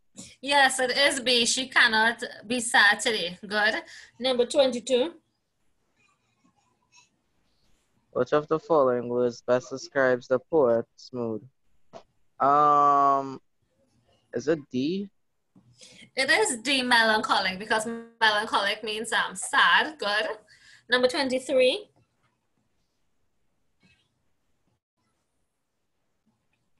Number 23. The word particularly in line 4 is nearest meaning to. Miss, can I just see line 4 again, please? Sure. So it says, well, before it says, I do not like people today and particularly hate children today. So these are your four options here, and they were particularly. Is it C, miss? It is C, especially. Good. Number 24. Number 24. Which of the following is an example of alliteration? Is it C, miss? Very good. It is C, wish the wind away. Number 25. The poet repeats the word today for B. Yes, B, emphasis. Good. Miss Abada. That was the aim, David, was that when you see repeat questions that you're supposed to get all correct. And that will show that you're revising in multiple choice. Yes, miss. Yes, yeah, I am revising. I'm multiple choice. Yes, very good. Keep it up. Number 26. I looked down the feature today in line 14 is an example of is it D? Did you say B or D? I said D, miss. You said A? I said D, miss. D. D as in David. Oh, no, it's not D. Is it B, An miss? apostrophe is basically like an exclamatory statement, like, oh, wow. So it's not an apostrophe. Oh, okay, miss. So is it B? So it's B, metaphor. And we know this by a process of elimination because we know it's not a simile because there's no like or as. It's not an onomatopoeia because there's no sound words. So it was either between B or D. So, and you guys don't know what is the apostrophe. So the answer was B, metaphor, because he's comparing two things without using like or as. 27. The words no say beauty in line 10 means that the poet cannot. Is it D or? You give me two answers again? No, miss. No, miss. I was gonna say, but hold it back, miss. So is it D? Yes, the answer is D. Appreciate anything. Okay, nice. Number 28. The mood of the poem can best be described as C, depressing. Very good. C, depressing. Number 29. The poet began to die. Line 15, probably because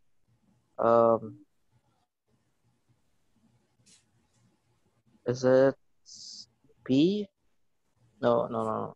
Is it C?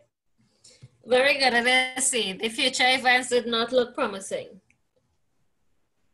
Number 30, the poet's intention to with the poet's intention to okay D. Very good. It is D. Tell us of her unhappy condition. Very good job, David. Miss up, It sh- you gotta give me that. yeah. It shows that you're revising your multiple choice questions, because what I want for you guys is that when you see something being repeated, I want you to automatically remember the answers, because as I told you, all the questions come the same. So keep revising the questions along with the answers, okay? So we are halfway through the paper. How many do you guys have wrong so far? We are at number 30, so we're halfway there. Let's see how many you all have wrong so far. Tell me in the Yes, comments I how have many you 10. have wrong so I have far. 10. You have 10?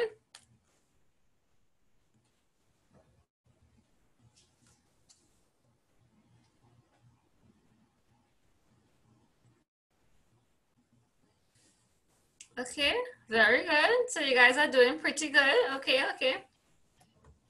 So let's look at the other section. So this was a comprehension entitled The Sisters. So it says, read the following passage carefully and then answer the items 31 to 38 on the basis of what is stated or implied. So let me just reread this passage for you all quickly, because this is the first time that we are coming across this passage. So it says, over the years, Marta had sent many warm and friendly messages to Elena, inviting her to visit Elora and assuring her that she'd always be welcome. But her prodigal sister never replied. From time to time, however, traders brought news that Elena's marriage to Iako had been blessed with 2 sets of twins, that Iako had succeeded his father as ruler of Kingdom of Horses, and that their marriage was a stormy one. For a long time, there was no further news until one day, a traveler told Queen Marta that Iako had been thrown by a wild horse and had broken his back, that Elena had lost her beauty and her mind, and after shouting night and day that the kingdom of wild horses was an accursed one, she had escaped from keepers. They searched high and low for her, but she had vanished without a trace, the traveler said, shaking his head sadly. The queen immediately summoned Leha and ordered her to send search parties to all of the countries bordering on the kingdom of wild horses. Go to the ends of the earth if you have to, but bring my sister back to Elora.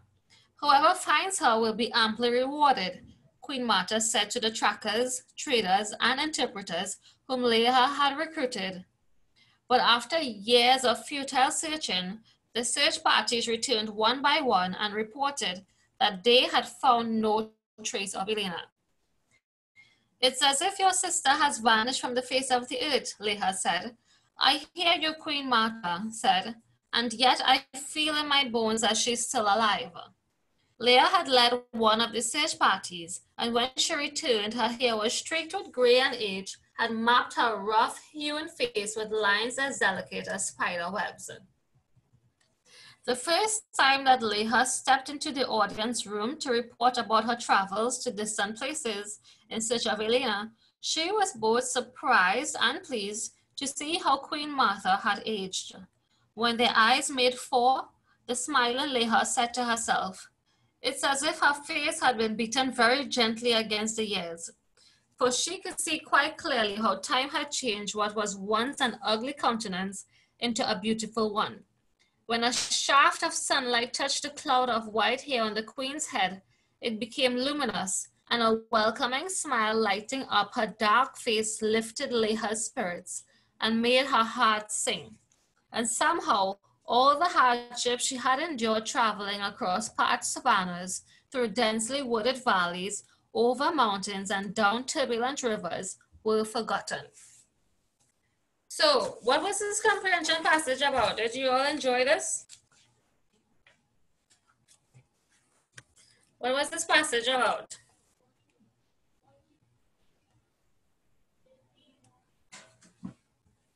Anyone knows what this passage was about? Did you guys understand what they were saying here? We know that there are two sisters. What about it? So David is saying, yes, it is about the old times because we know that based on how they go and search for persons and the descriptions and stuff, we know that the story is set, in the old times, long ago, because they're talking about the horses and the search party, and we have the queen. What again is happening here?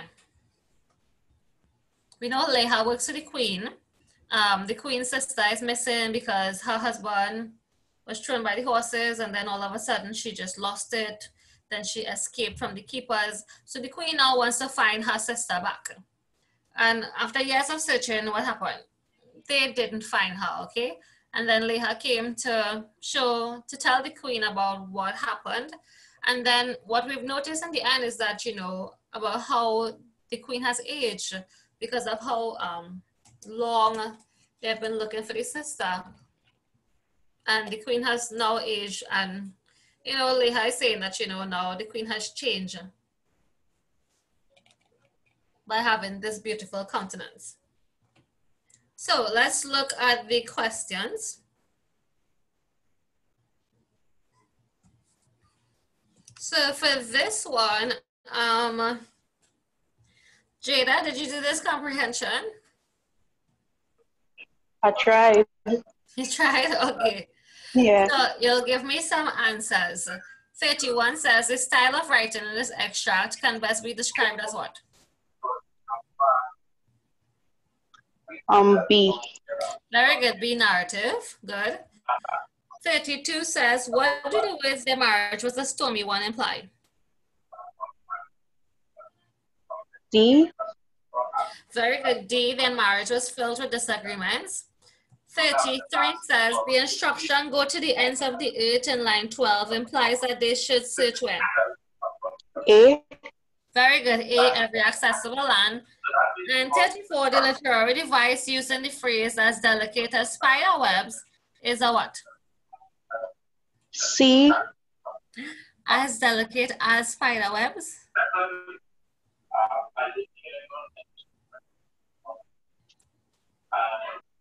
It's not C. A. It's not A. It's B. As delicate as spider webs. We have two things being compared. They're using like or as. So in this case, they use the word as when they say as delicate as spider webs. So the answer for 34 was B, simile. Good. And thank you, Jada. And 35 to 38, Anna will do this one.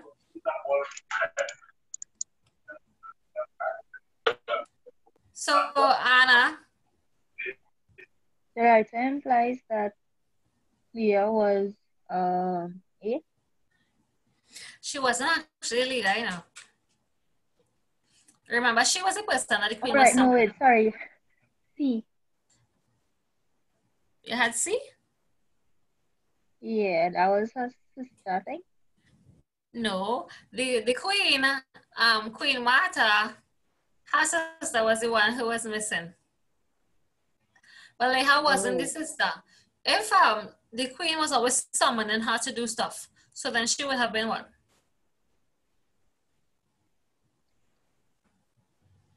Think of back in the days. Who would a queen usually summon? Yeah, the answer is B. She was the household servant because what the queen summoned her to tell the others to go and organize the search party. So 36 says, which of the following is an example of contrast? So where is the opposites taking place in the phrases?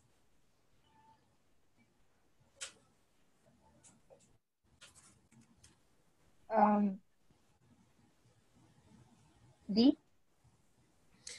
D, yes, because it says lighten up the dark face. And we know that's a contrast there when they say light and dark. So yes, for 36, the answer is D. 37 says, it mentions the cloud of white hair is an example of what? D, personification. Very good, it is D, personification. And the last one, the concluding sentence of the extract suggests what? B. What you had? They had given up search for Elena. Not that one. There was a better answer.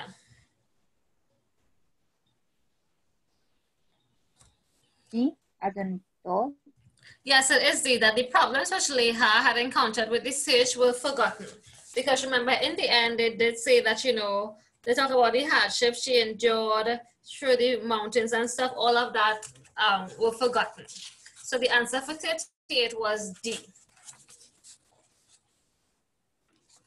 The next comprehension, 39 to 47, is another extract. So let's see what it is about. So it's a pretty short extract. It says, when the traditional family unit is discussed, it is usually in terms of the external social changes that are threatening its existence as an institution. Little thought is given to the internal problems of normal homes.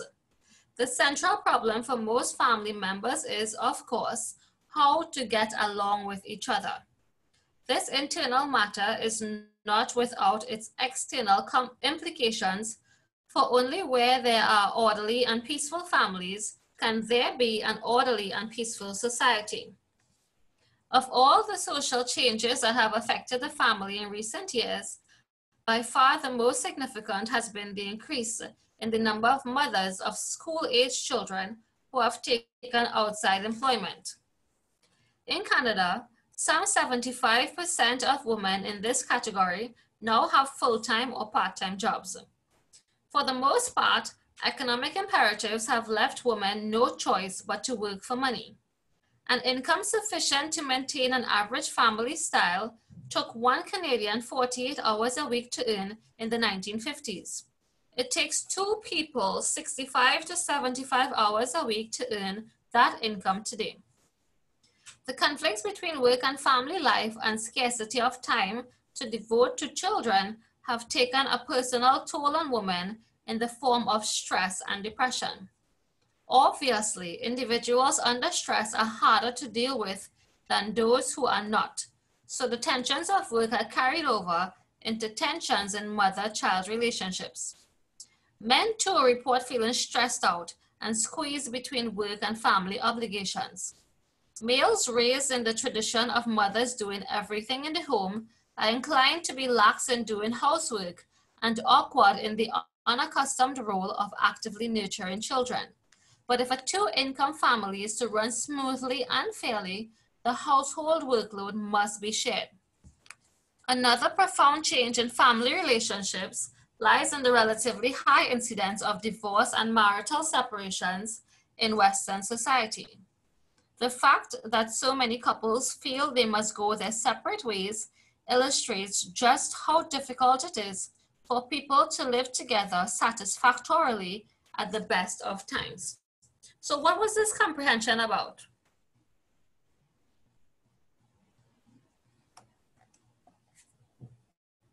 What was this passage about? What did you all understand from this passage? Any main points, anything that stood out to you guys? So Nirvana is saying Canada. Yes, they did mention Canada at some point in time. Why was that example included there? What were they saying about Canada? Yes, they were talking about men and women. So they are talking about the different lives of men and women. The example they were using with Canada here, they were saying that, you know, long ago in the 1950s, the money that you would earn in 48 hours, now two people have to work for it in 65 to 75 hours to get that same money, right? And yes, they did mention, especially in this paragraph, they were talking about, you know, about work, how it's stressful, and how the woman comes home and carries over that stress and depression into the household. And they said even men reported feeling stressed out as well. And because of this, they're saying that, you know, now we have changes in the family structures in that there's a high incidence of divorce and marital separations in the Western society. And they say this happened because, you know, couples, they feel as though they need to go their separate ways. Why? Because it's very hard for them to live together satisfactorily. And that's what they said up here, that the central problem for most family members is, of course, how to get along with each other. Because I know even some of you all right now, you're all home in quarantine, and some of you all, You just wish that you could get out of the house, because one of the problems that this passage is highlighting is that the modern family now is very hard for family members to get along with each other. So this is the main problem that is affecting families. So number 39, Rihanna would do this one. According to paragraph 1, which of the following results from conflict between family members?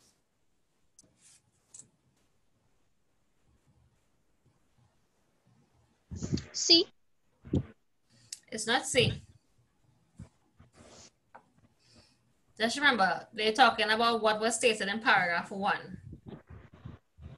D. It's not D.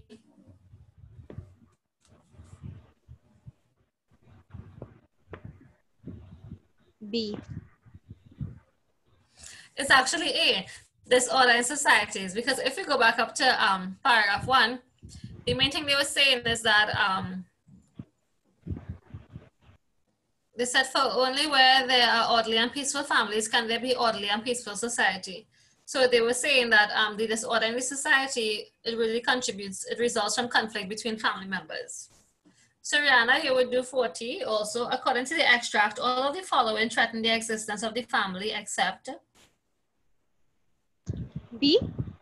Very good. B, conflicts between the employers and working parents. 41, the word that is closest in meaning to imperatives is which word? A. Very good. A, demands. 42, in paragraph 2, the writer compares income in the 1950s to income today to show what? D. Not D.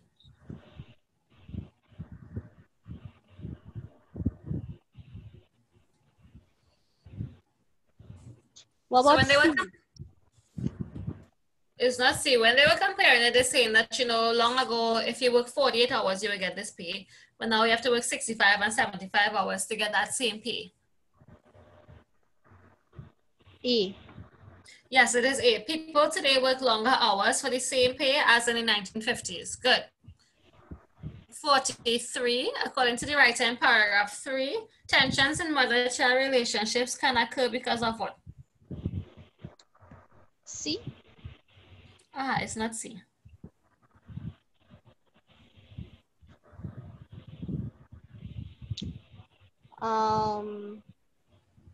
D. It's not D.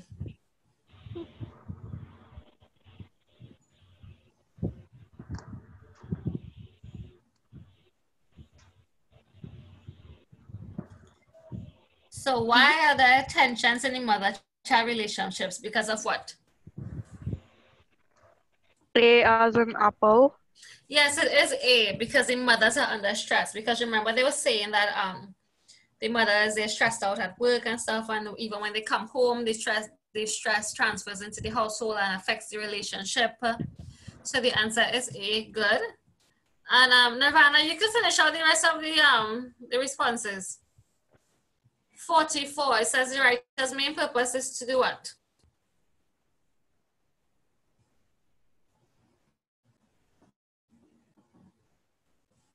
B as in boy.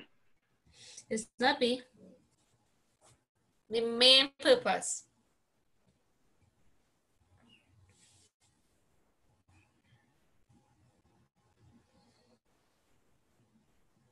A as in apple. It's not A. Okay, D as in David. Okay, no, it's actually C. Highlight some of the internal problems threatening the family. So the answer for 44 is C.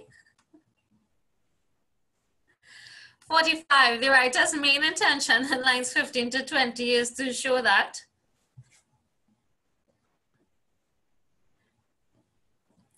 Nirvana, you're finishing out this comprehension. So you're gonna do from until 47. So what's your answer for 45?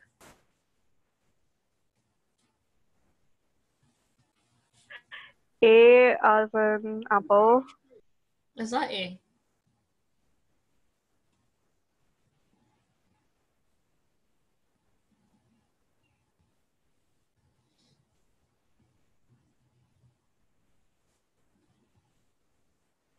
I'm still waiting for your B. answer.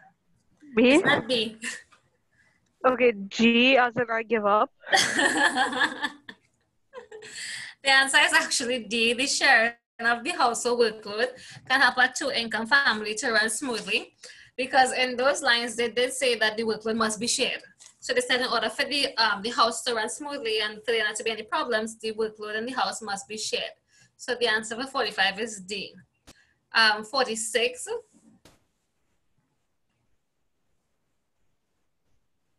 Couples feel they must go their separate ways because of what?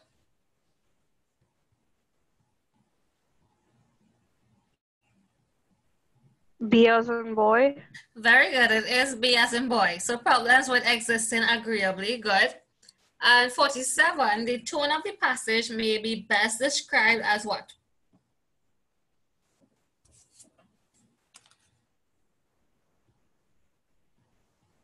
A as in apple.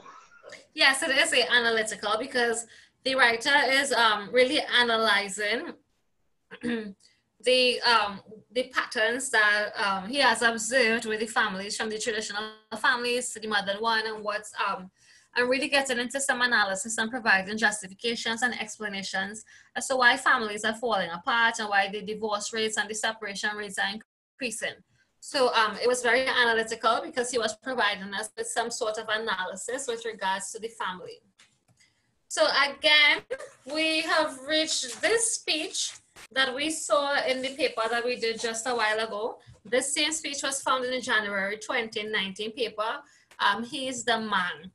So we did establish that a candidate was being introduced here. Basically, the writer was saying that, you know, he's the man, this is the person that should represent you all, and listing why this person is best suited for the job. So, Joshua, you will give me the answers for this section.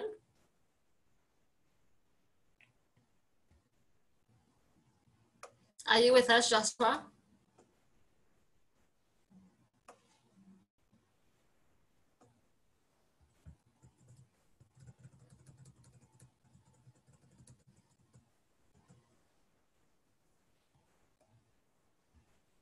Okay, so it appears that Joshua is not with us. So, Joanne, you will give me the answers for this section, starting with 48. This speech was most likely given at a what? C. Yes, it is C, political meeting. Good. 49 says, in the extract, the writer addresses the audience as you in order to do what? D. Yes, D, make the audience feel he cares. 50, the speaker suggests that because the candidate comes from a foreign country, he will what? C. C, be an advantage to them. Good. 51, when the speaker says you need to live like valued citizens, he attempts to do what? A. What you had? A. It's not A. Um. He says you need to live like valued citizens. What is he trying to say there? B. It's not B. C. It is C, change the villagers' way of life, because he wants them to change how they are living currently, and he wants it to be improved. So you would just answer these last three questions on this. 52 says, the name Dimsville is suitable for the village because? B. What you have? B. No.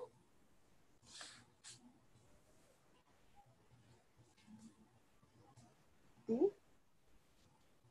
It is actually C. It is named after someone who used to live there, because remember I was telling you all how villages are named. So like, how do we get street names and the names of villages? They are primarily named after someone who used to live there. 53 says, in paragraph 1, the speaker repeats the words, he's the man, because he wants to do what? D. Very good, it is D. He wants to impress upon the audience that he's offering them the best person for the job. So like if you say he's the man or she's the woman, it means that you are telling them that, you know, this person is the best. And 54, which of the following devices is not used in the speech? A. Very good, A, pawn. So you guys should have remembered this from the paper that we did, you know, a little while ago.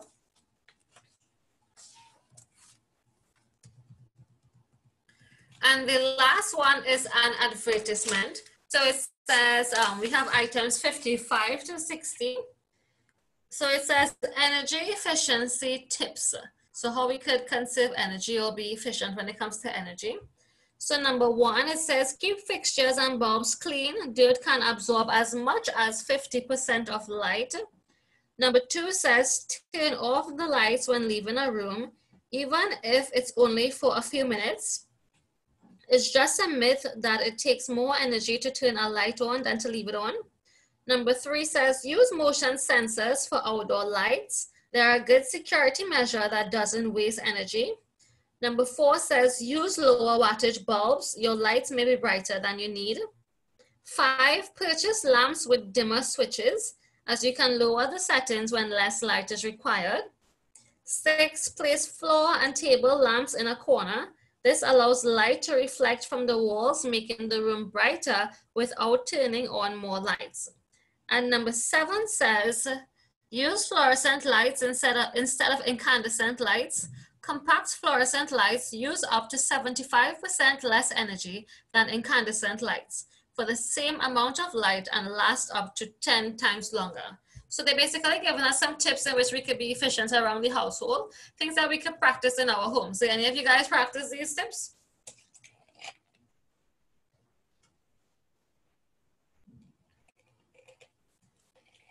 No one practices these tips? Which one of the tips you practice, David? They are according to numbers. So which number do you practice? Oh boy. So it appears that you don't practice any of the tips, David. Do you guys turn off the lights when you are leaving a room, or you all leave the lights on when you leave in a bedroom or any particular room in your house? Do you guys leave the light on? Okay, great. And do y'all practice, you know, placing the lamps on the floor so that, you know, to make the room brighter without having to turn on more lights? Or if you could, when you're buying lamps and stuff, use that for people, purchase the lamps with the dimmer switches so you have different options. You can get the light bright or dim, and even using the fluorescent lights instead, like the fluorescent bulbs. So let's look at items 55 to 60. So 55 to 60, Anna would do the section, well, 55 to 57, Anna, you would do this one. 55 says the main purpose of this ad is to do what? What's the main purpose of this ad? C. Yes, it is to encourage better energy use. Good. 56 says, which of the following is the best meaning of the word absorb as used in tip 1 of the ad?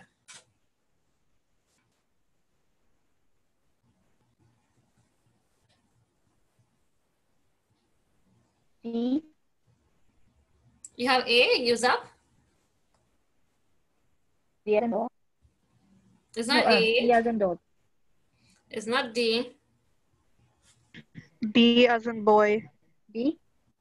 It's not B. It's actually C, taking. So when they say absorb, they mean taking in this case. And 57, Anna, it says, which of the following practices is recommended? So what is recommended here for you guys to practice? D. D, turning off the lights when leaving our room. Good. And to close out this multiple choice, Nirvana, you'll do 58 to 60. So 58 says, the ad emphasizes that motion sensors are important because they what?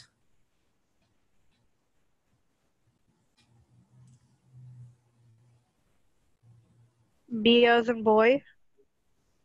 It's not B as in boy.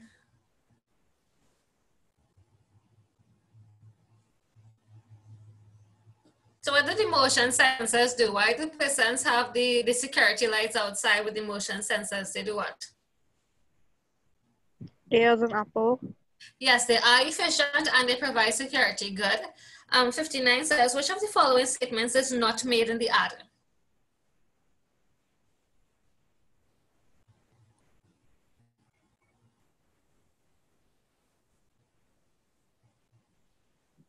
C, as in cat. It's not C. D as in dog. It's not D actually. So it's A? not C and it's not D. It is A, that A. lower wattage bulbs use less energy. Good. And 60 says, the information in the ad would be most useful to who? C. Yes, C, householders, because all the efficiency tips that they're given, they are things for us to practice home. So it would be relevant to householders. So put your total out of 60 and comment your total for me. Let me see how well you guys did.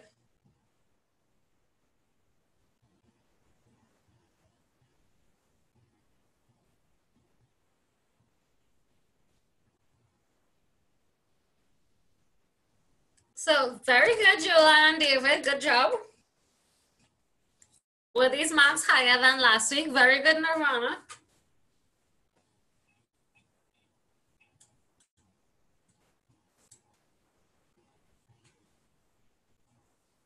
Okay, very good. So Julian says higher than last week. Very good. It means that you guys are improving.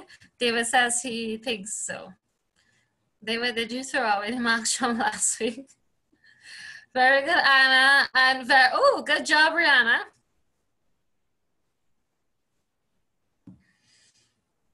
And Jada, and well, we don't know where Joshua disappeared to. Very good, Jada. So I'm very proud of you all that you guys are showing so much improvement, and I'm extremely confident that you all will do well in your exams. So what did you guys think about the multiple choice papers? Do you guys think that you have the hang of it?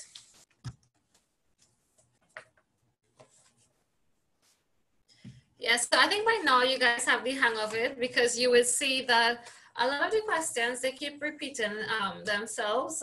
So what I want you all to do is that, although this is our last class, I want you all to still practice revising your work, right? So for the papers, you guys have the answers, and you guys have the blank question papers as well. So what I want you all to do is that in the upcoming weeks, I don't want you all to get too complacent and comfortable and stop revising. I want you all to take back the question papers, the blank papers, sit, do them by yourselves, and time yourself also. And when you are finished, I want you all to revisit the answers and correct it to see how well you are doing. Because remember, you guys, the aim is for you all to get total, right? I want that when you all go into the exam, that you guys are so confident in what you're doing, and you all saw the questions before. So David is saying, are we still doing the e-test this year? Yes, the exams will still be done electronically. So what from the webinar that CXC had last week, they gave us 3 options. So basically the schools have the option of you all doing the test electronically, so the e-test, or in instances, because in some countries we don't have laptops for everyone, if that arises, then the exams would have to be written, and the invigilator would have to manually upload the answers to CXC so that they could correct it. But the exam would still be done as an e-test this year for you guys. And yes, you all are doing just paper 1 and paper 3 alone. So paper 1, the multiple choice paper, and paper 3, the short answer questions. And David and Nirvana, I know you guys joined the class late today, but for the 2018 paper 3, question 3, I did send a sample for you guys in case, just to show you all, instead of writing an argument or a short story, perhaps you could write a poem about what the issue was in question 1, because that's what question 3 was about. So do you guys have any questions? So you guys do have the e-test. You're getting tested on paper 1 and paper 3. Remember, the questions come the same. Please do keep doing the blank test and then correcting them for yourselves to see how well you could remember, right? Because multiple choice on paper 3 is how well you could remember, because a lot of the things repeat themselves. And if you guys still have any questions, we're gonna keep the WhatsApp group as well. So if you guys have any questions about anything in the upcoming weeks, you can feel free to message in the WhatsApp group, or you can feel free to WhatsApp me or send me an email if you want. If you're gonna do extra work and you want me to check it, also you could also do that, right? You can still email me or message me. So if you need any assistance from now until your exam, you can feel free to message me or email me. If you want me to, maybe perhaps you're attempting the question 3 and you want me to check it for you, you could do so, right? So, questions. Do you guys have any questions about anything? Please ensure that when you are going to do your exam, even if they say that the exam is done on the computer, still walk with your stationery, because what CXC said is that in the event that there's a power outage, what they would do is that you guys may have to do, yeah, if the power is not returning and, well, obviously there's no internet access and you can't use your computers, then you guys will have to do a written, you have to do a written version instead. So please, although it says that it's an e-test, still walk with your stationery on the day in the event that you know that there's a power outage. But I know TNTech did release a statement saying that they would try their best during the CXC exam period, because of it being done electronically. They did say that they would be trying their best not to have any power outages during that time. But then you know that we have instances that we can't avoid. So like, for instance, if there's an accident and someone bounces a post or something and the power goes. So there's some things that we can't control, right? So still walk with your stationery on the day for your exam, just in case there's a power outage, okay? And please be sure to go on the ministry's website. And what I want to tell you all also is that during the last couple of weeks, we have seen a lot of fake news being circulated about CXC. So what I want you all to pay particular attention to is what you guys learned in argumentative writing. That when you are using an example or a reference, the source must be credible. So only pay attention to information that you will see that was published by CXC or the Ministry of Education. If the Ministry of Education or CXC, if they are releasing an official statement, they would use their official letterhead. So don't look at memes or pictures that, you know, persons edit and stuff. Only look for documents with the official CXC letterhead or the official Ministry of Education letterhead, because persons are very idle now. They're making up a lot of fake news. So only take into consideration things that you see being released from CXC on their website or the Ministry of Education, and you would see the letterhead. So do y'all have any questions?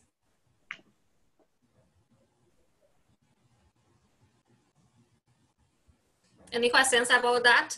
And even if we're gonna have the WhatsApp group still, we're gonna keep the WhatsApp group until the exams and stuff. So what I want you all to note is that when CXC releases important information, Lyndon will send it in the group for you guys, right?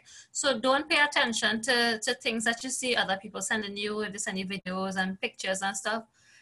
When CXC releases official and accurate information pertaining to the exam, Lyndon will send it in the group for you all. So don't pay attention to other things that you're seeing in the group from different persons. Only pay attention to what Lyndon would send, because he is liaising directly with CXC and the Ministry of Education. So only when something is important and relevant and accurate, he would send it in the group for you guys, right? So pay attention and check the group for updates and messages also.